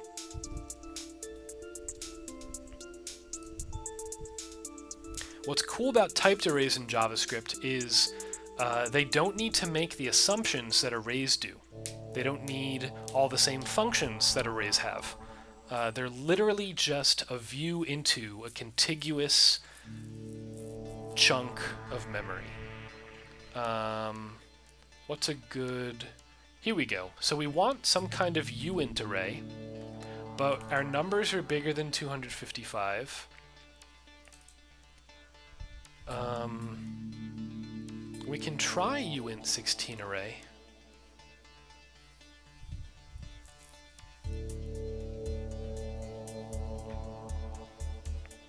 And we can try uint 32 array. And everything else we don't need. So let's try uint 16 array. .from, I think. Typed array from mdn. Yes. So that will turn our array. There we go.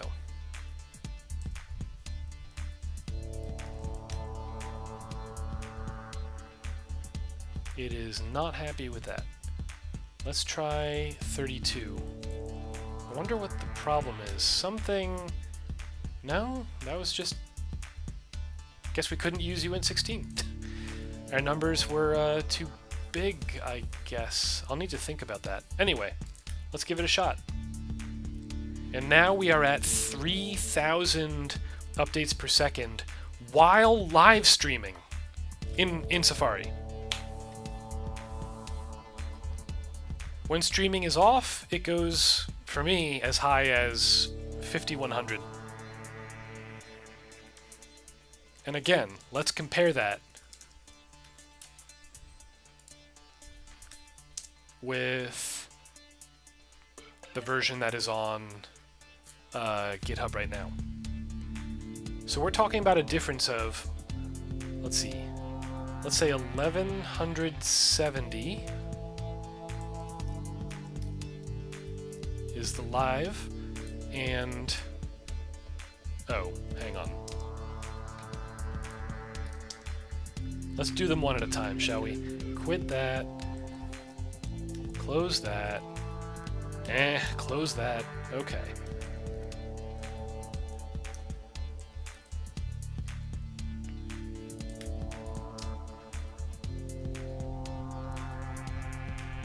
Okay, 3,500 generations per second versus on live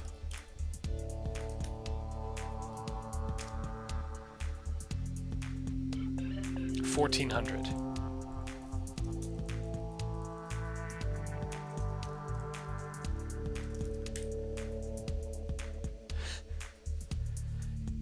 In this case, it just so happens to be 2.5 times faster. By switching from a plain old array of objects to a typed array of scalarized, flattened objects whose properties are all unsigned integers. Not bad.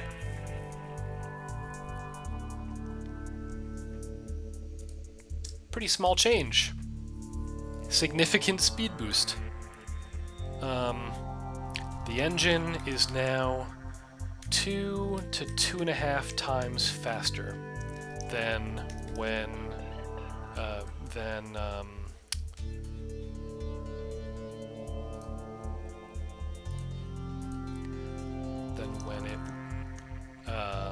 when its data structure, when its cells were objects, were an array of objects. Not bad. We've still got an hour to go, so let's see what else we can do. Again, the data in memory, the stuff that's actually changing, and that we read and write all the time, are these.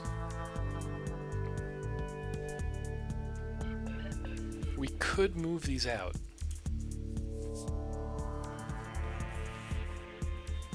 So let's do that. So we've got mem, and we've got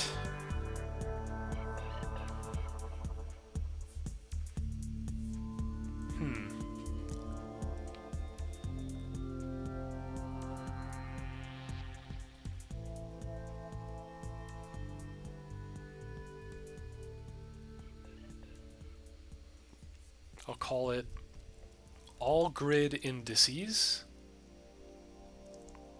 and all first states.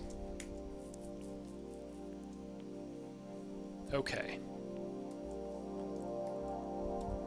So in here, cells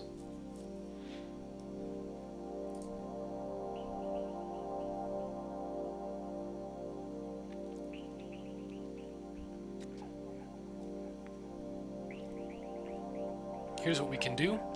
We can turn a cell into an object again.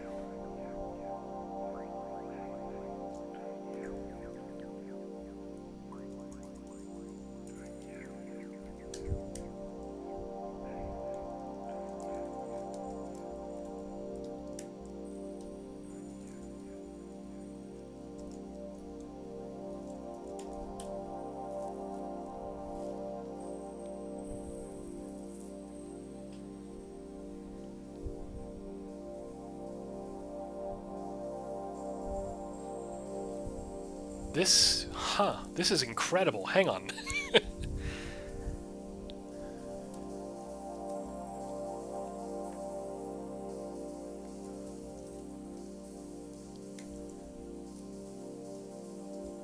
So we're going to say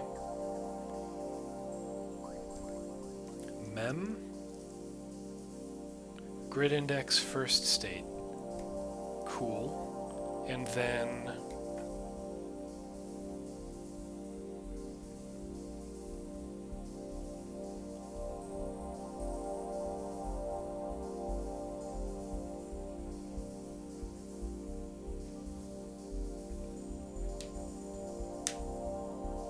that turns this into an empty array.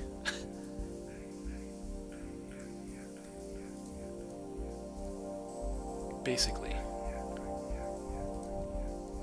I mean, for now I'm gonna do 0, 0 to do remove to keep the size right. So 0, 1, sorry, 1, 2, 10, 11, 12, 13, 14. So now make cell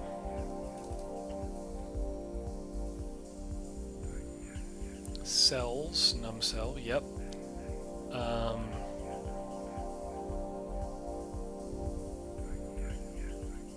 Here we go. So everywhere that we have an array,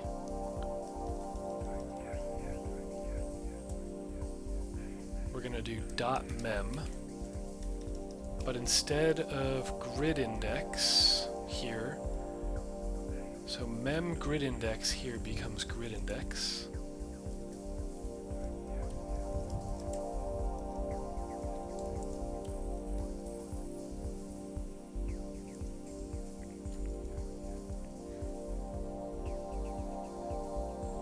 That's fine.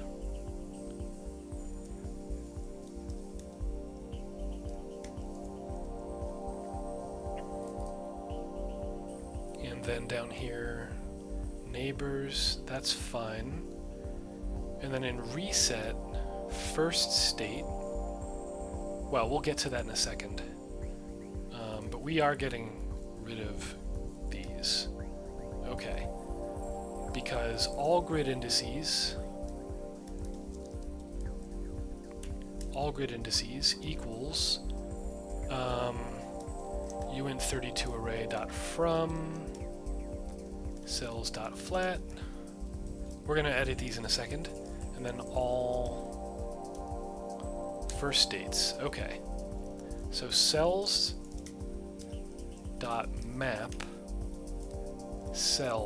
cell.mem, and then here's cell.grid index, and this is cell.first state.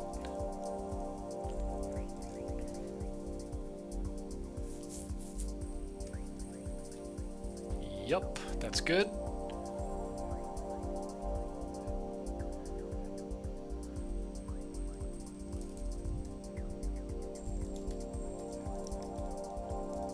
And then when we use grid index with an underscore in these various places, we're actually going to do, let's see, cell plus grid index. We're instead going to do all grid indices cell. Yep. Cool. And then first state,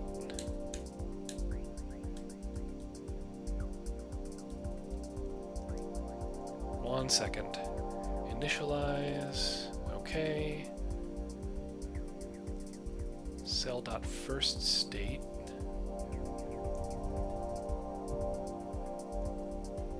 here we go, mem cell plus first state equals all first states cell. So now first state underscore is unused and grid index underscore is unused. Let's see what this does.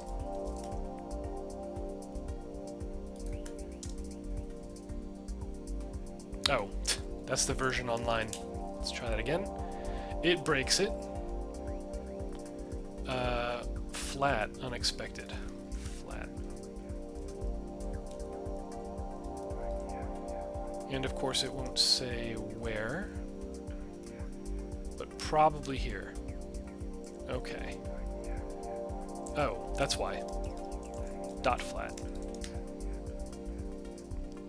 Ooh. Fancy, but broken.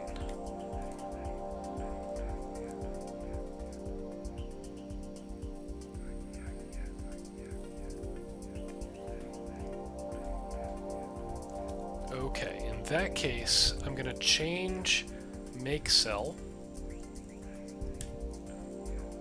Okay, so instead of cells containing more than is necessary, I'm going to say const first states equals cell state dot dead const grid indices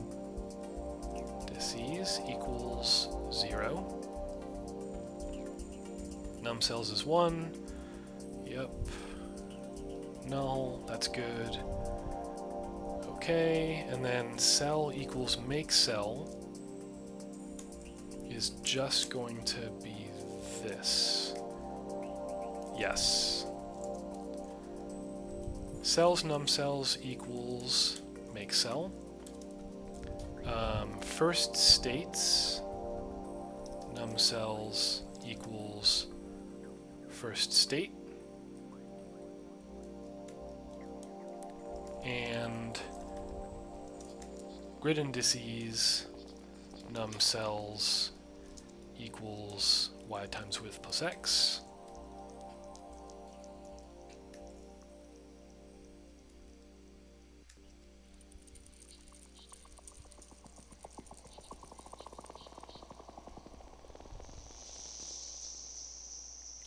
Oh.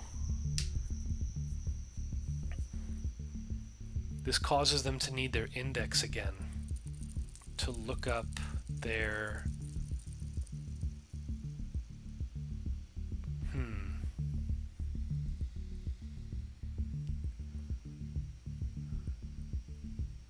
I still think it's worth it.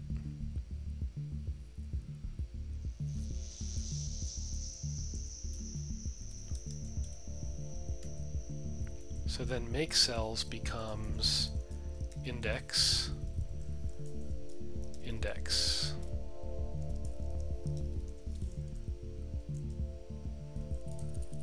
Const index equals 0.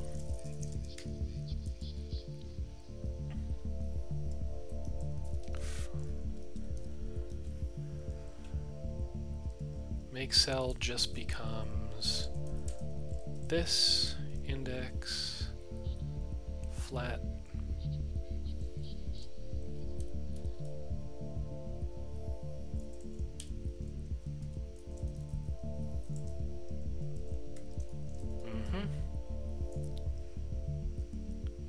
first states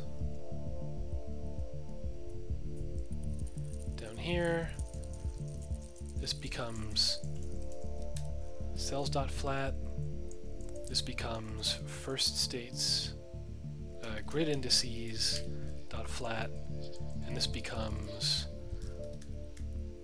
first states dot flat. Oh, that's not even necessary. There we go.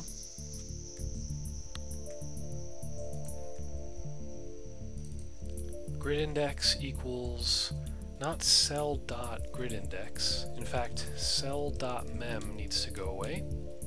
Okay. This is grid indices of cell index. There we go.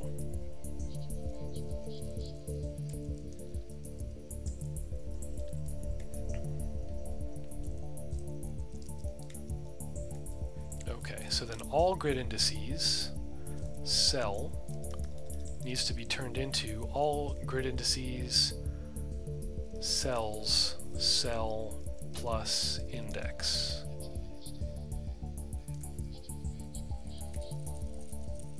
And then first states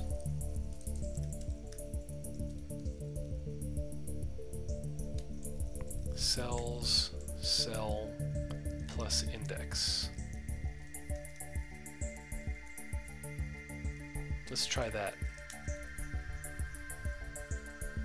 No. Couldn't find variable cells.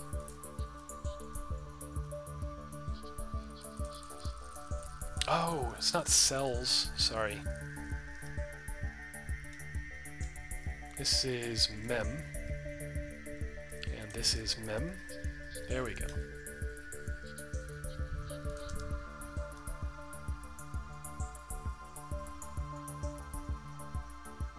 Looks pretty good.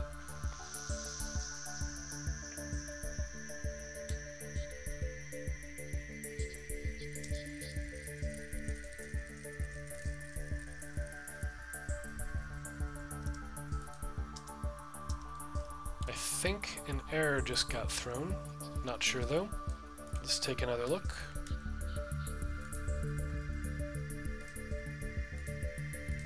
And reset.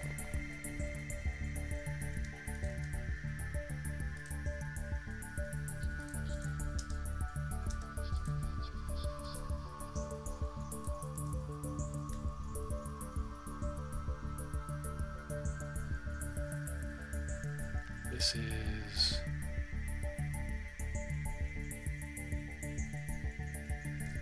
two. Pause. Reset.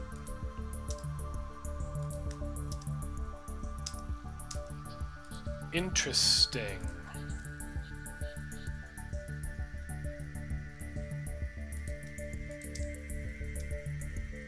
There's an error somewhere. Probably in reset. I will look into that in a second.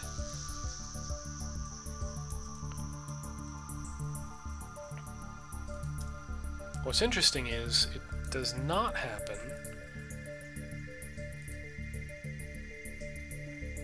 So then turn on turbo, turn it back off, turn it on, turn it back off,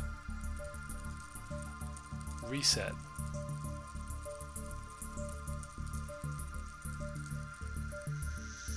Not working. I wonder what's going on in reset.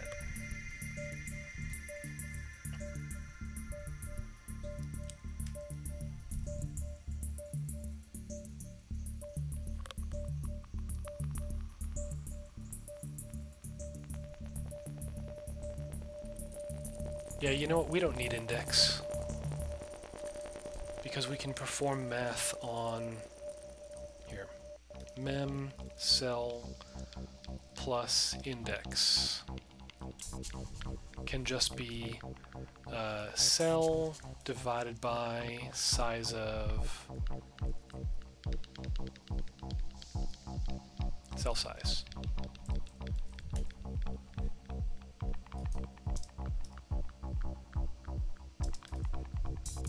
So actually index is not needed. Make cell can just do to do remove cell divided by cell size.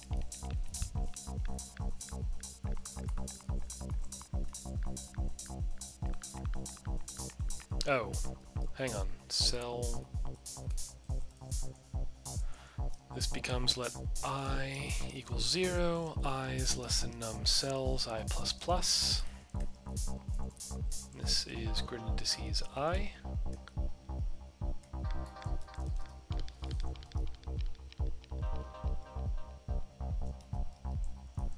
Cells I.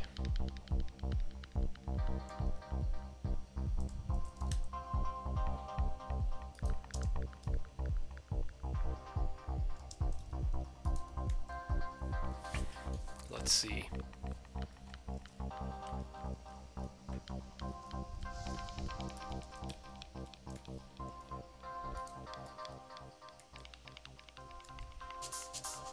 And so now we can remove these.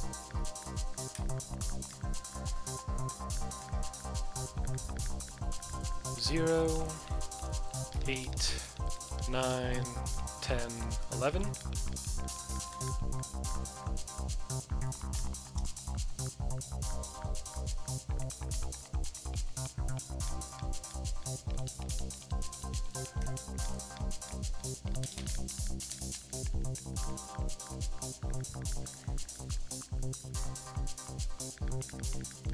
And now make cell, frankly, oh well, it doesn't need these.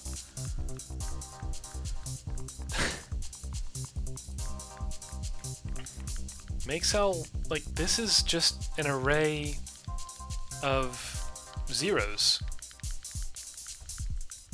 So it's really array cell size dot fill null.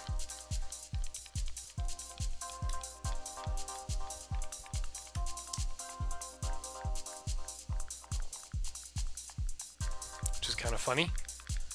And so now make cell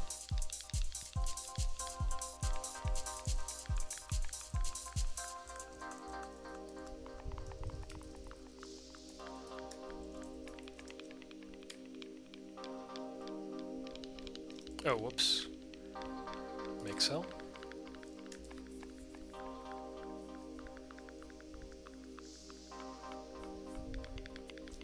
So basically,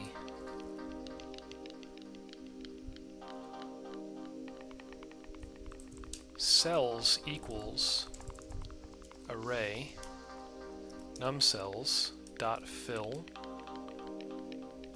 num cells times cell size dot fill null,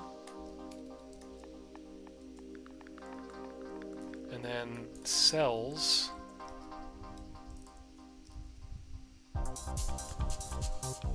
I times cell size. Let's try that. No, that broke it. Cannot access uninitialized variable. Oh, because of up here. There we go.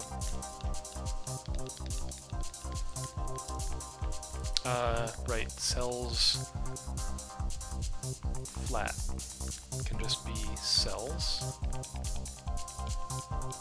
I think.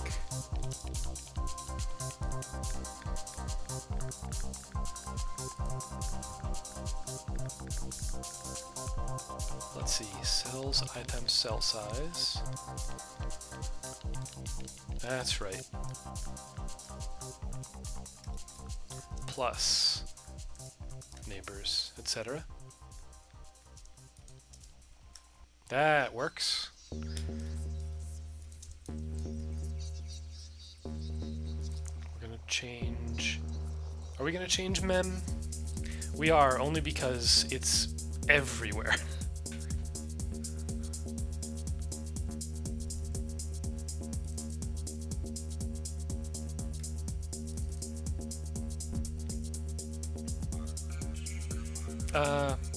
Let's see what it does if we rename it to all cells.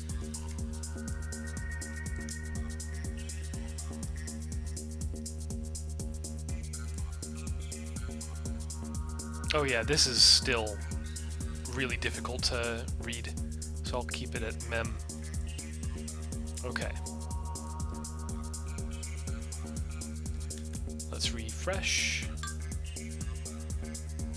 Ah, one moment.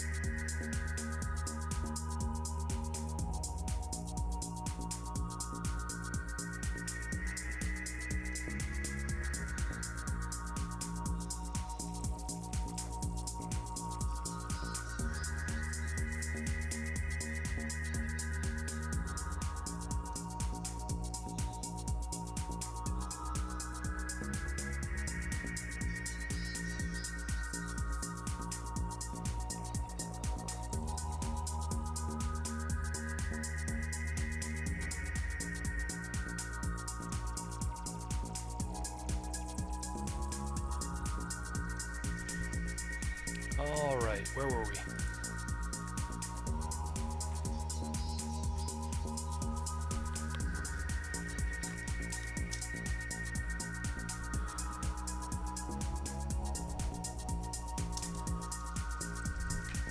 Right. So the next thing we need to do is figure out why reset doesn't work after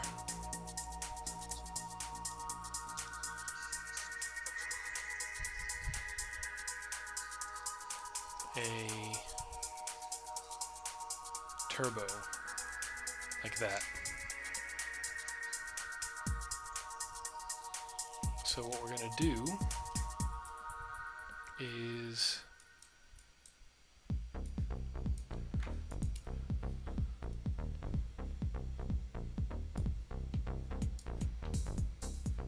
in engine, in reset, we'll set a breakpoint.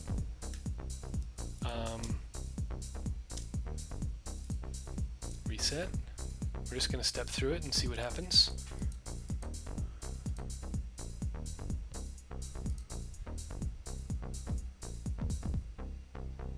It's just a set. Cool.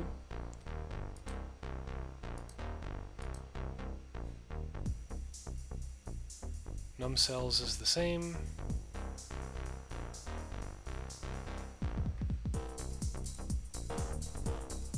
All first states cell over cell size.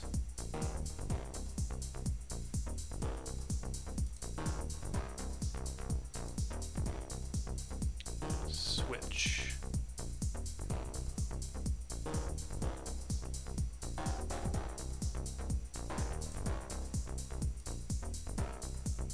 There we go.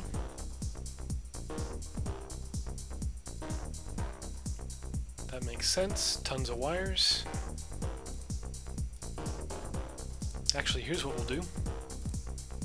We're going to rule out that the problem is in render. Okay, so that was fun. And reset.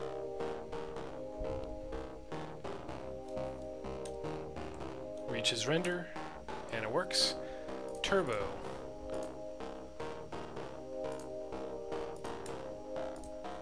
Reset.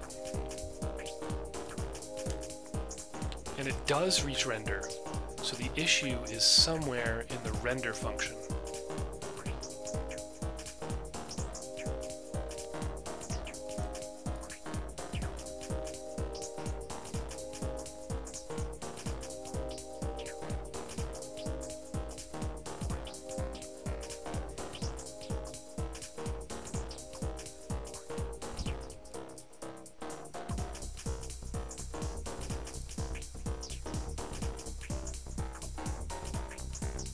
Generation is 0. Oh, okay. That seems to work just fine.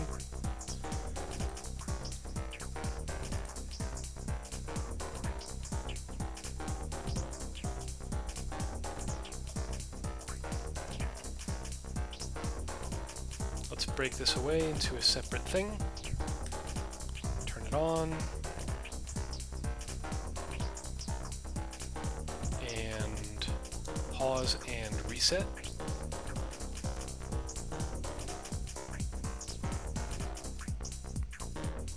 It did work. But maybe it's slow?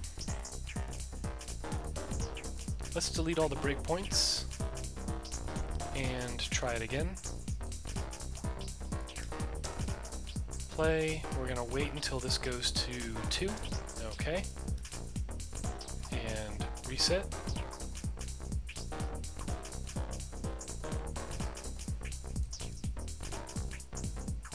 That's really weird.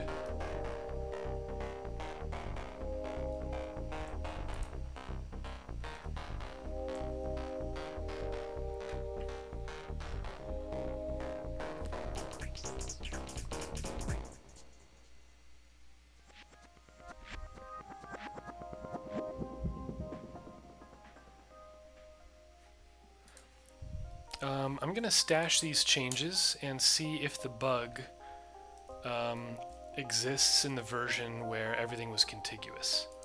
Play.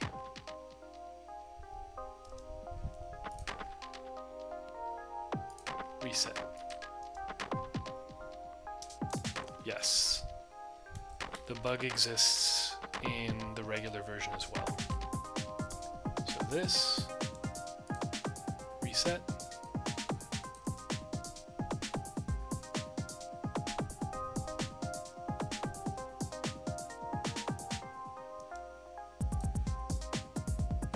Reset.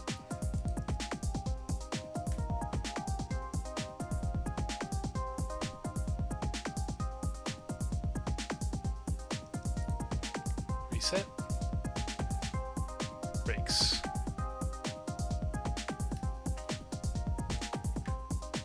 I wonder what's going wrong in reset.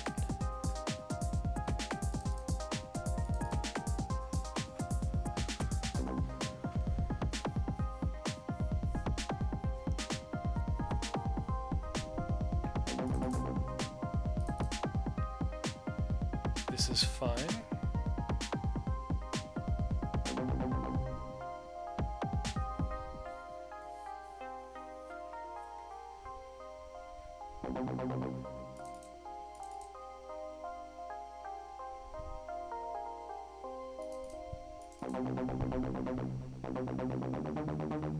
That should be fine.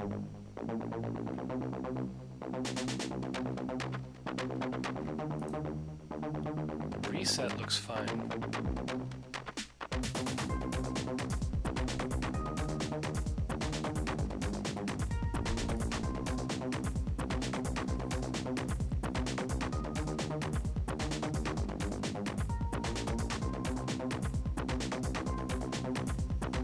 Let's try this. Let's comment out this stuff, which involves turbo active. This might be a bug that has existed for a while, for all we know. So there's 2. Reset. No, it's not that.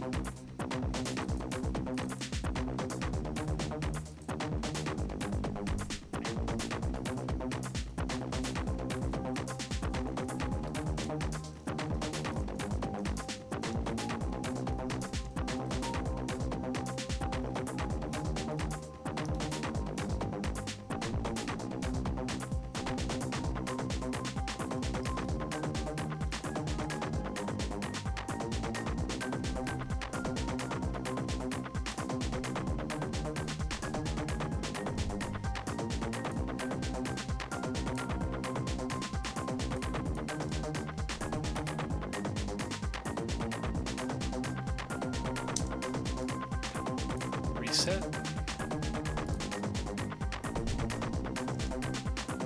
That works.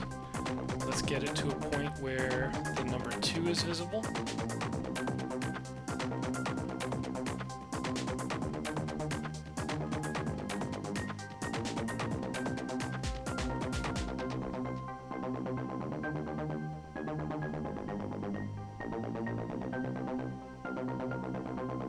There it is.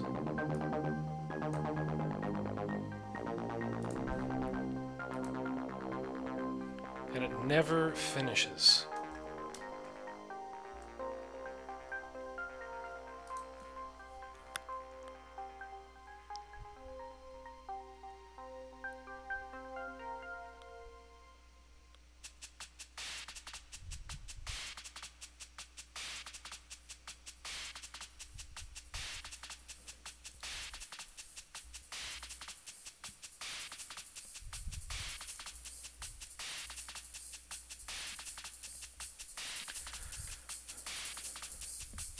I'm going to run this again, but I'm going to keep track of the generation. I think it's like 11,000 or something. That number 2 shows up. There we go. So let's say 11,700.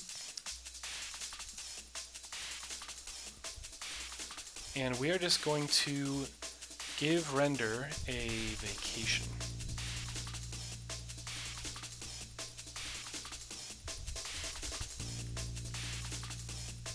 Like this.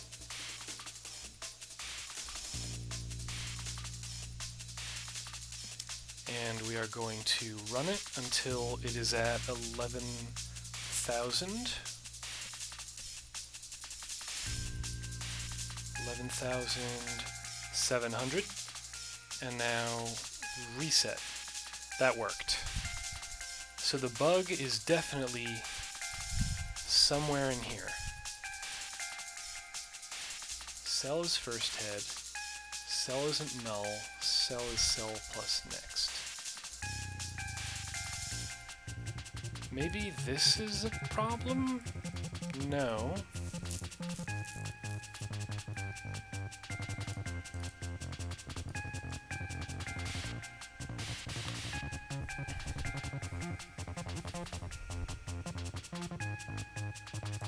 We can also do this.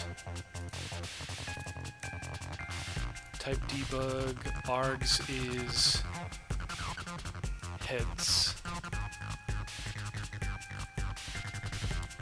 and then tails.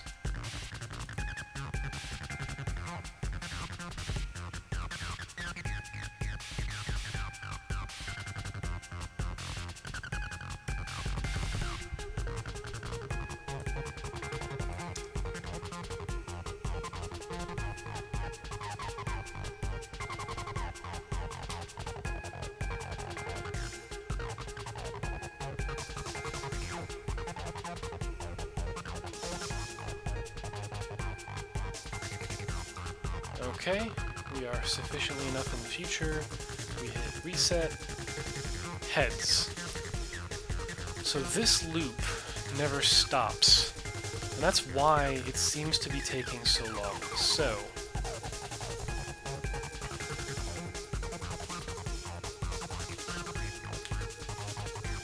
cell plus next.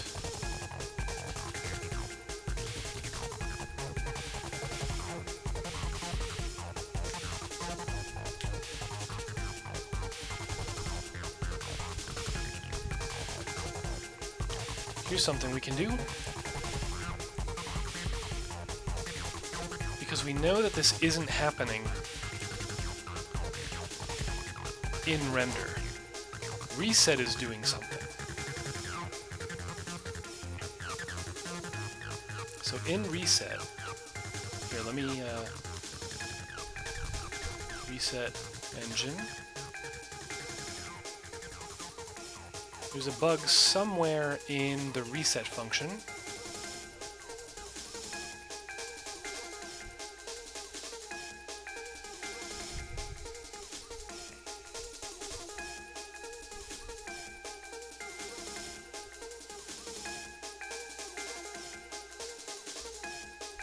So here, we're going to say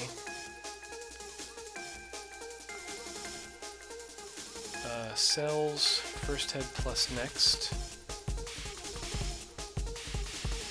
Oops, mem first head plus next. We're going to say if cell is equal to first head, post message, type debug args loop.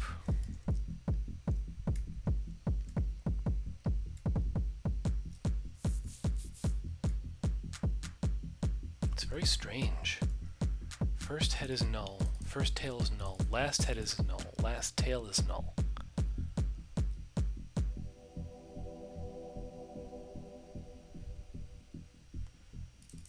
Cell. What if I did this? Ah, what if I did this?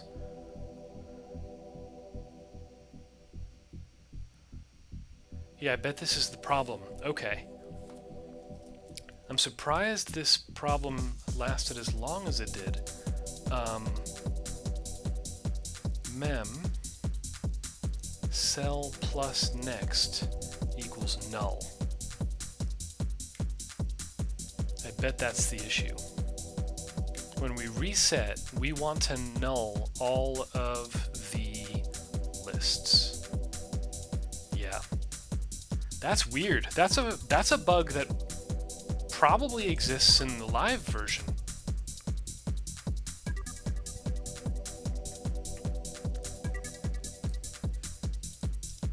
Yeah, that fixed it. Okay, let's look for it in the live version.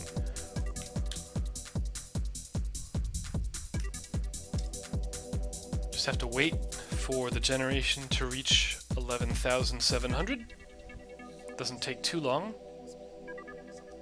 And reset. Yes, okay, cool. Unfortunate, but cool. So, we just fixed a bug that was in the old version of the engine in the new version.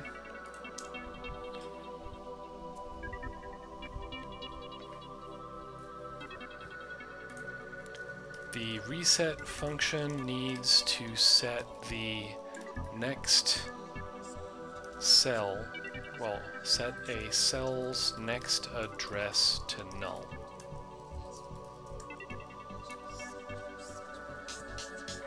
Now, let's apply that stash again. Here we are. Now remember, in this stash, we put all the grid indices in their own thing.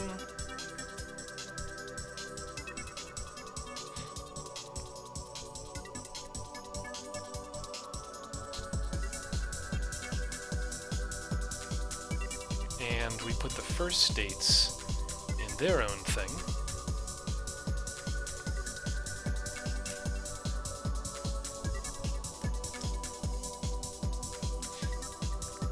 We're averaging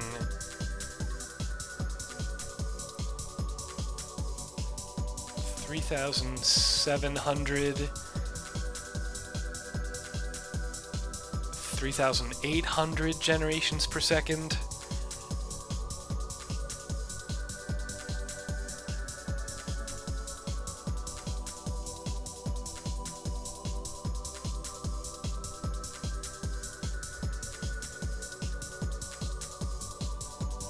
Almost 4,000 generations per second while live streaming. So why am I at all interested, you might ask, in ejecting the grid indices and first states from the cells? What's the point? What's the big idea? Well, basically, at this point, we're taking into account the fact that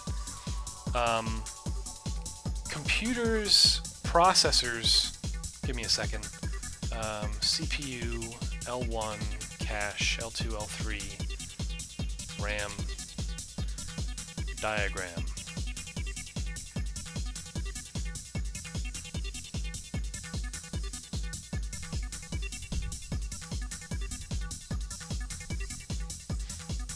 here we go. Let's look at this Comic Sans image. So the CPU is where all the math and logic is performed in every program that doesn't make use of another processor. Everything that just uses a CPU needs to perform its logic here.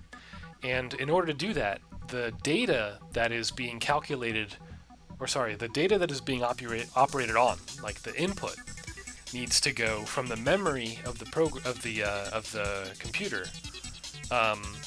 into the CPU.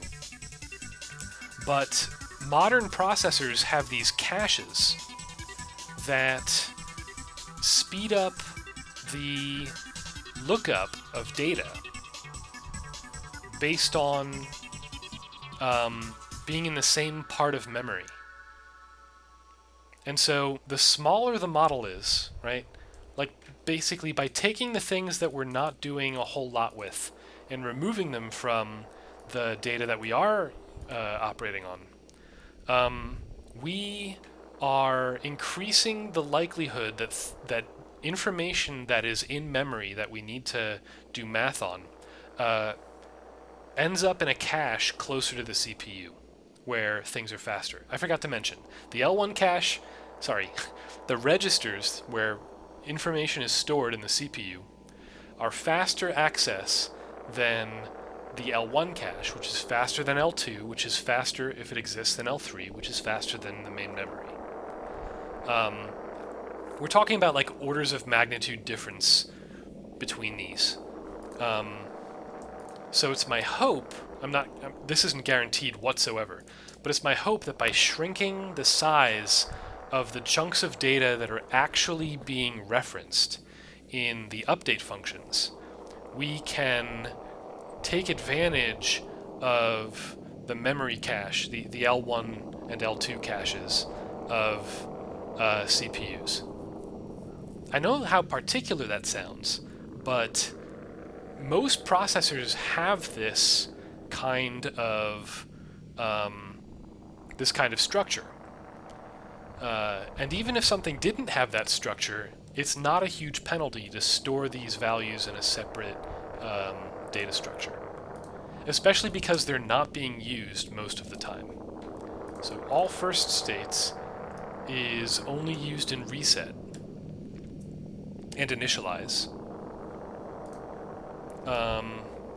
And all grid indices is used in initialize, of course, but is used in reset and is used in render. So no big deal.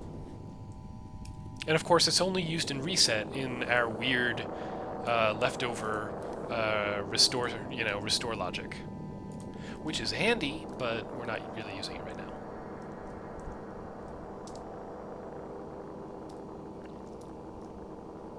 Pretty damn fast. I just cursed on live stream. My bad. Whoopsie.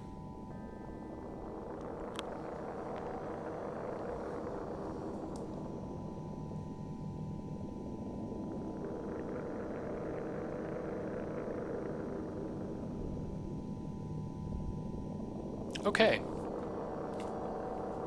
So, let's treat ourselves. This is impressive, right? We've got a whole lot of speed in the web worker. It's slowing down, isn't it? Nope, it's speeding up. Okay, I'm not gonna look too closely at that. Okay, so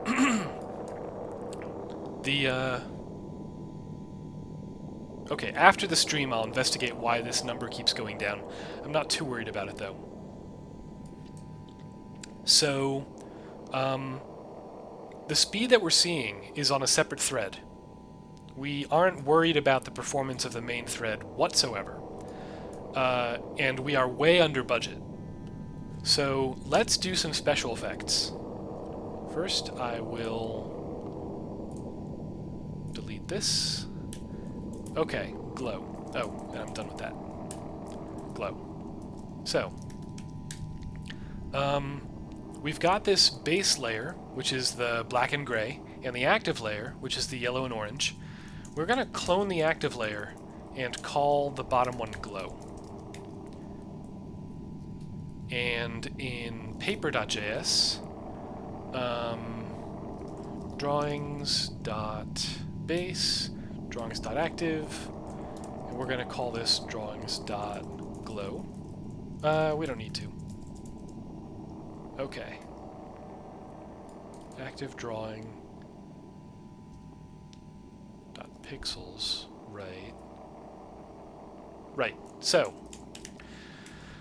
a glow is, like for our purposes, we can make a glow happen by just taking the image that contains these orange and yellow pixels and blurring it and putting it underneath or on top of the other, on top of the active layer. So that's all we're going to do. This active drawing, we're going to say drawings.glow.context, and then here, active drawing image data, that's fine. So we are just, basically we are piggybacking on active drawing. And when we do that, it looks the exact same. But we can go into layout, and in paper canvas dot glow, we're going to say opacity 0.5. Maybe. I'm going to comment that out. Filter blur 10 pixels. Let's see what that does. Ah, you see that? When we zoom in, the blur is reduced to the size of the pixels. When we zoom out, it kind of blends together. And it's like, it's a nice warm glow, in my opinion.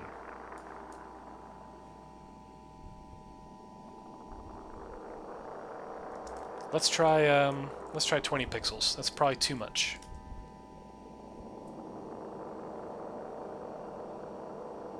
Yeah, 20 pixels, it's a little vague. So 15.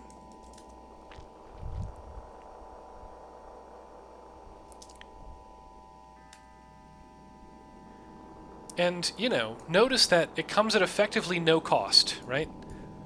Because everything we're doing with it is, like, even if it was expensive, our frame time when we're rendering this thing, timelines, record, and stop. Okay, it wasn't rendering because it was in the background, but here, let me pause that for a second. If we look at this, oopsie. If we look at this, that's weird that it's zooming in there. There we go. Frames. Nope. Events. Forget it. We're going to do Firefox. Localhost. It glows. Web inspector. Performance. Record. And stop. And flame chart.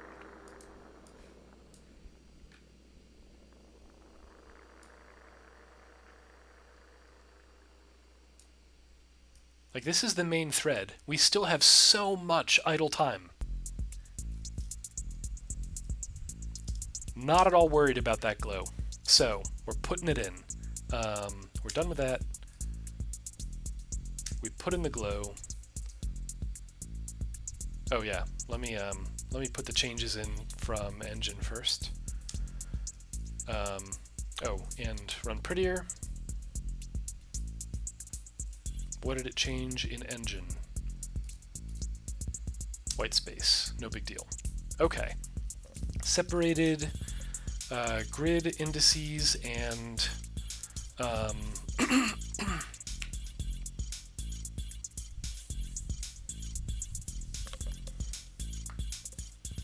you know, we could even move the grid indices into the main thread. And that would speed up the that would speed up the simulation because it wouldn't have to work so hard to render. I'll do that after after the stream though. Separated grid indices and first states from the rest of the cell data to hopefully, you know, let's look at memory real quick. I know you gotta go. Just give me a quick second. Snapshot. Still a bunch of arrays. I'm gonna look into this. Those should be gone by now. Snapshot.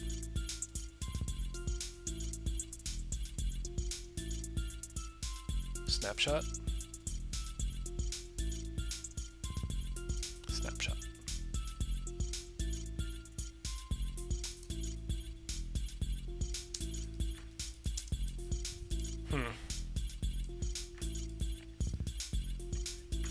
Separated grid indices and first states from the rest of the cell data to hopefully take advantage of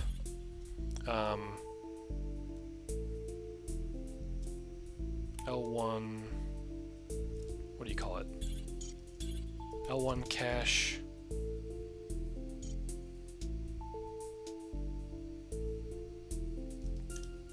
It's a kind of cache. CPU cache. To take advantage of CPU caches. To take better advantage of CPU caches. Speculation. Okay.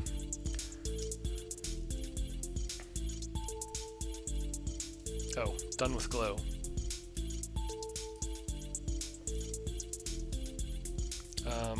Maybe make it a little more subtle. Let's try, yeah, let's just see what 0.5 does.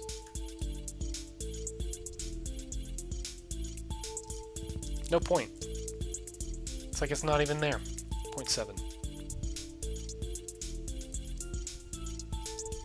Yeah, again, no point in that. There we go.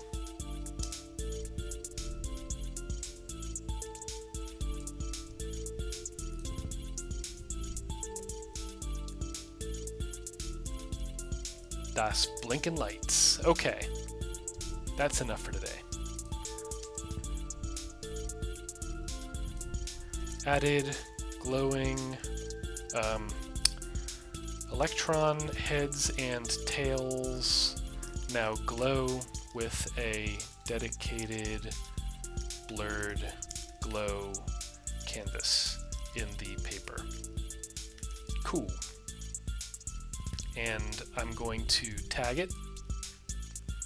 That's right. So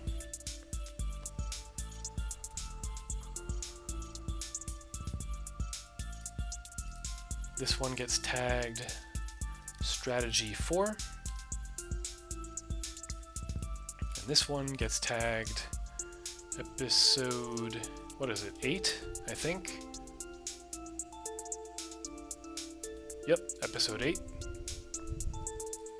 And you know what? We are going to delete the off-screen canvas branch that didn't really benefit us at all. We're going to push.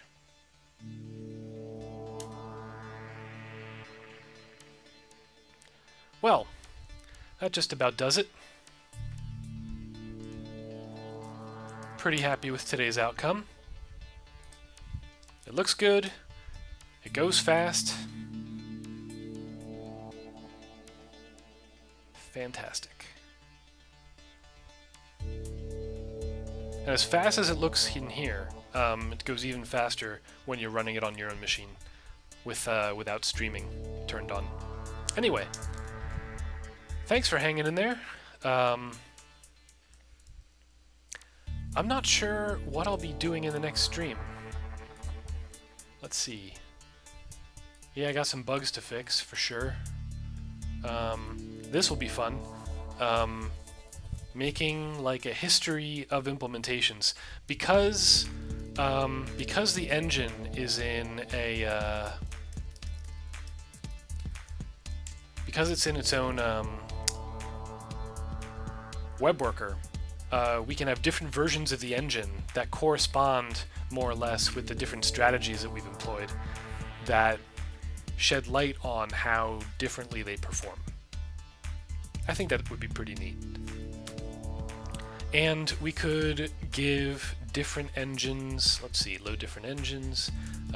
Engine specifies its color scheme, its default color scheme. That'd be cool. Anyway, that just about does it for me tonight. From the skybox in the corner of the level, this is Res Mason, thanking you for hanging out and signing off.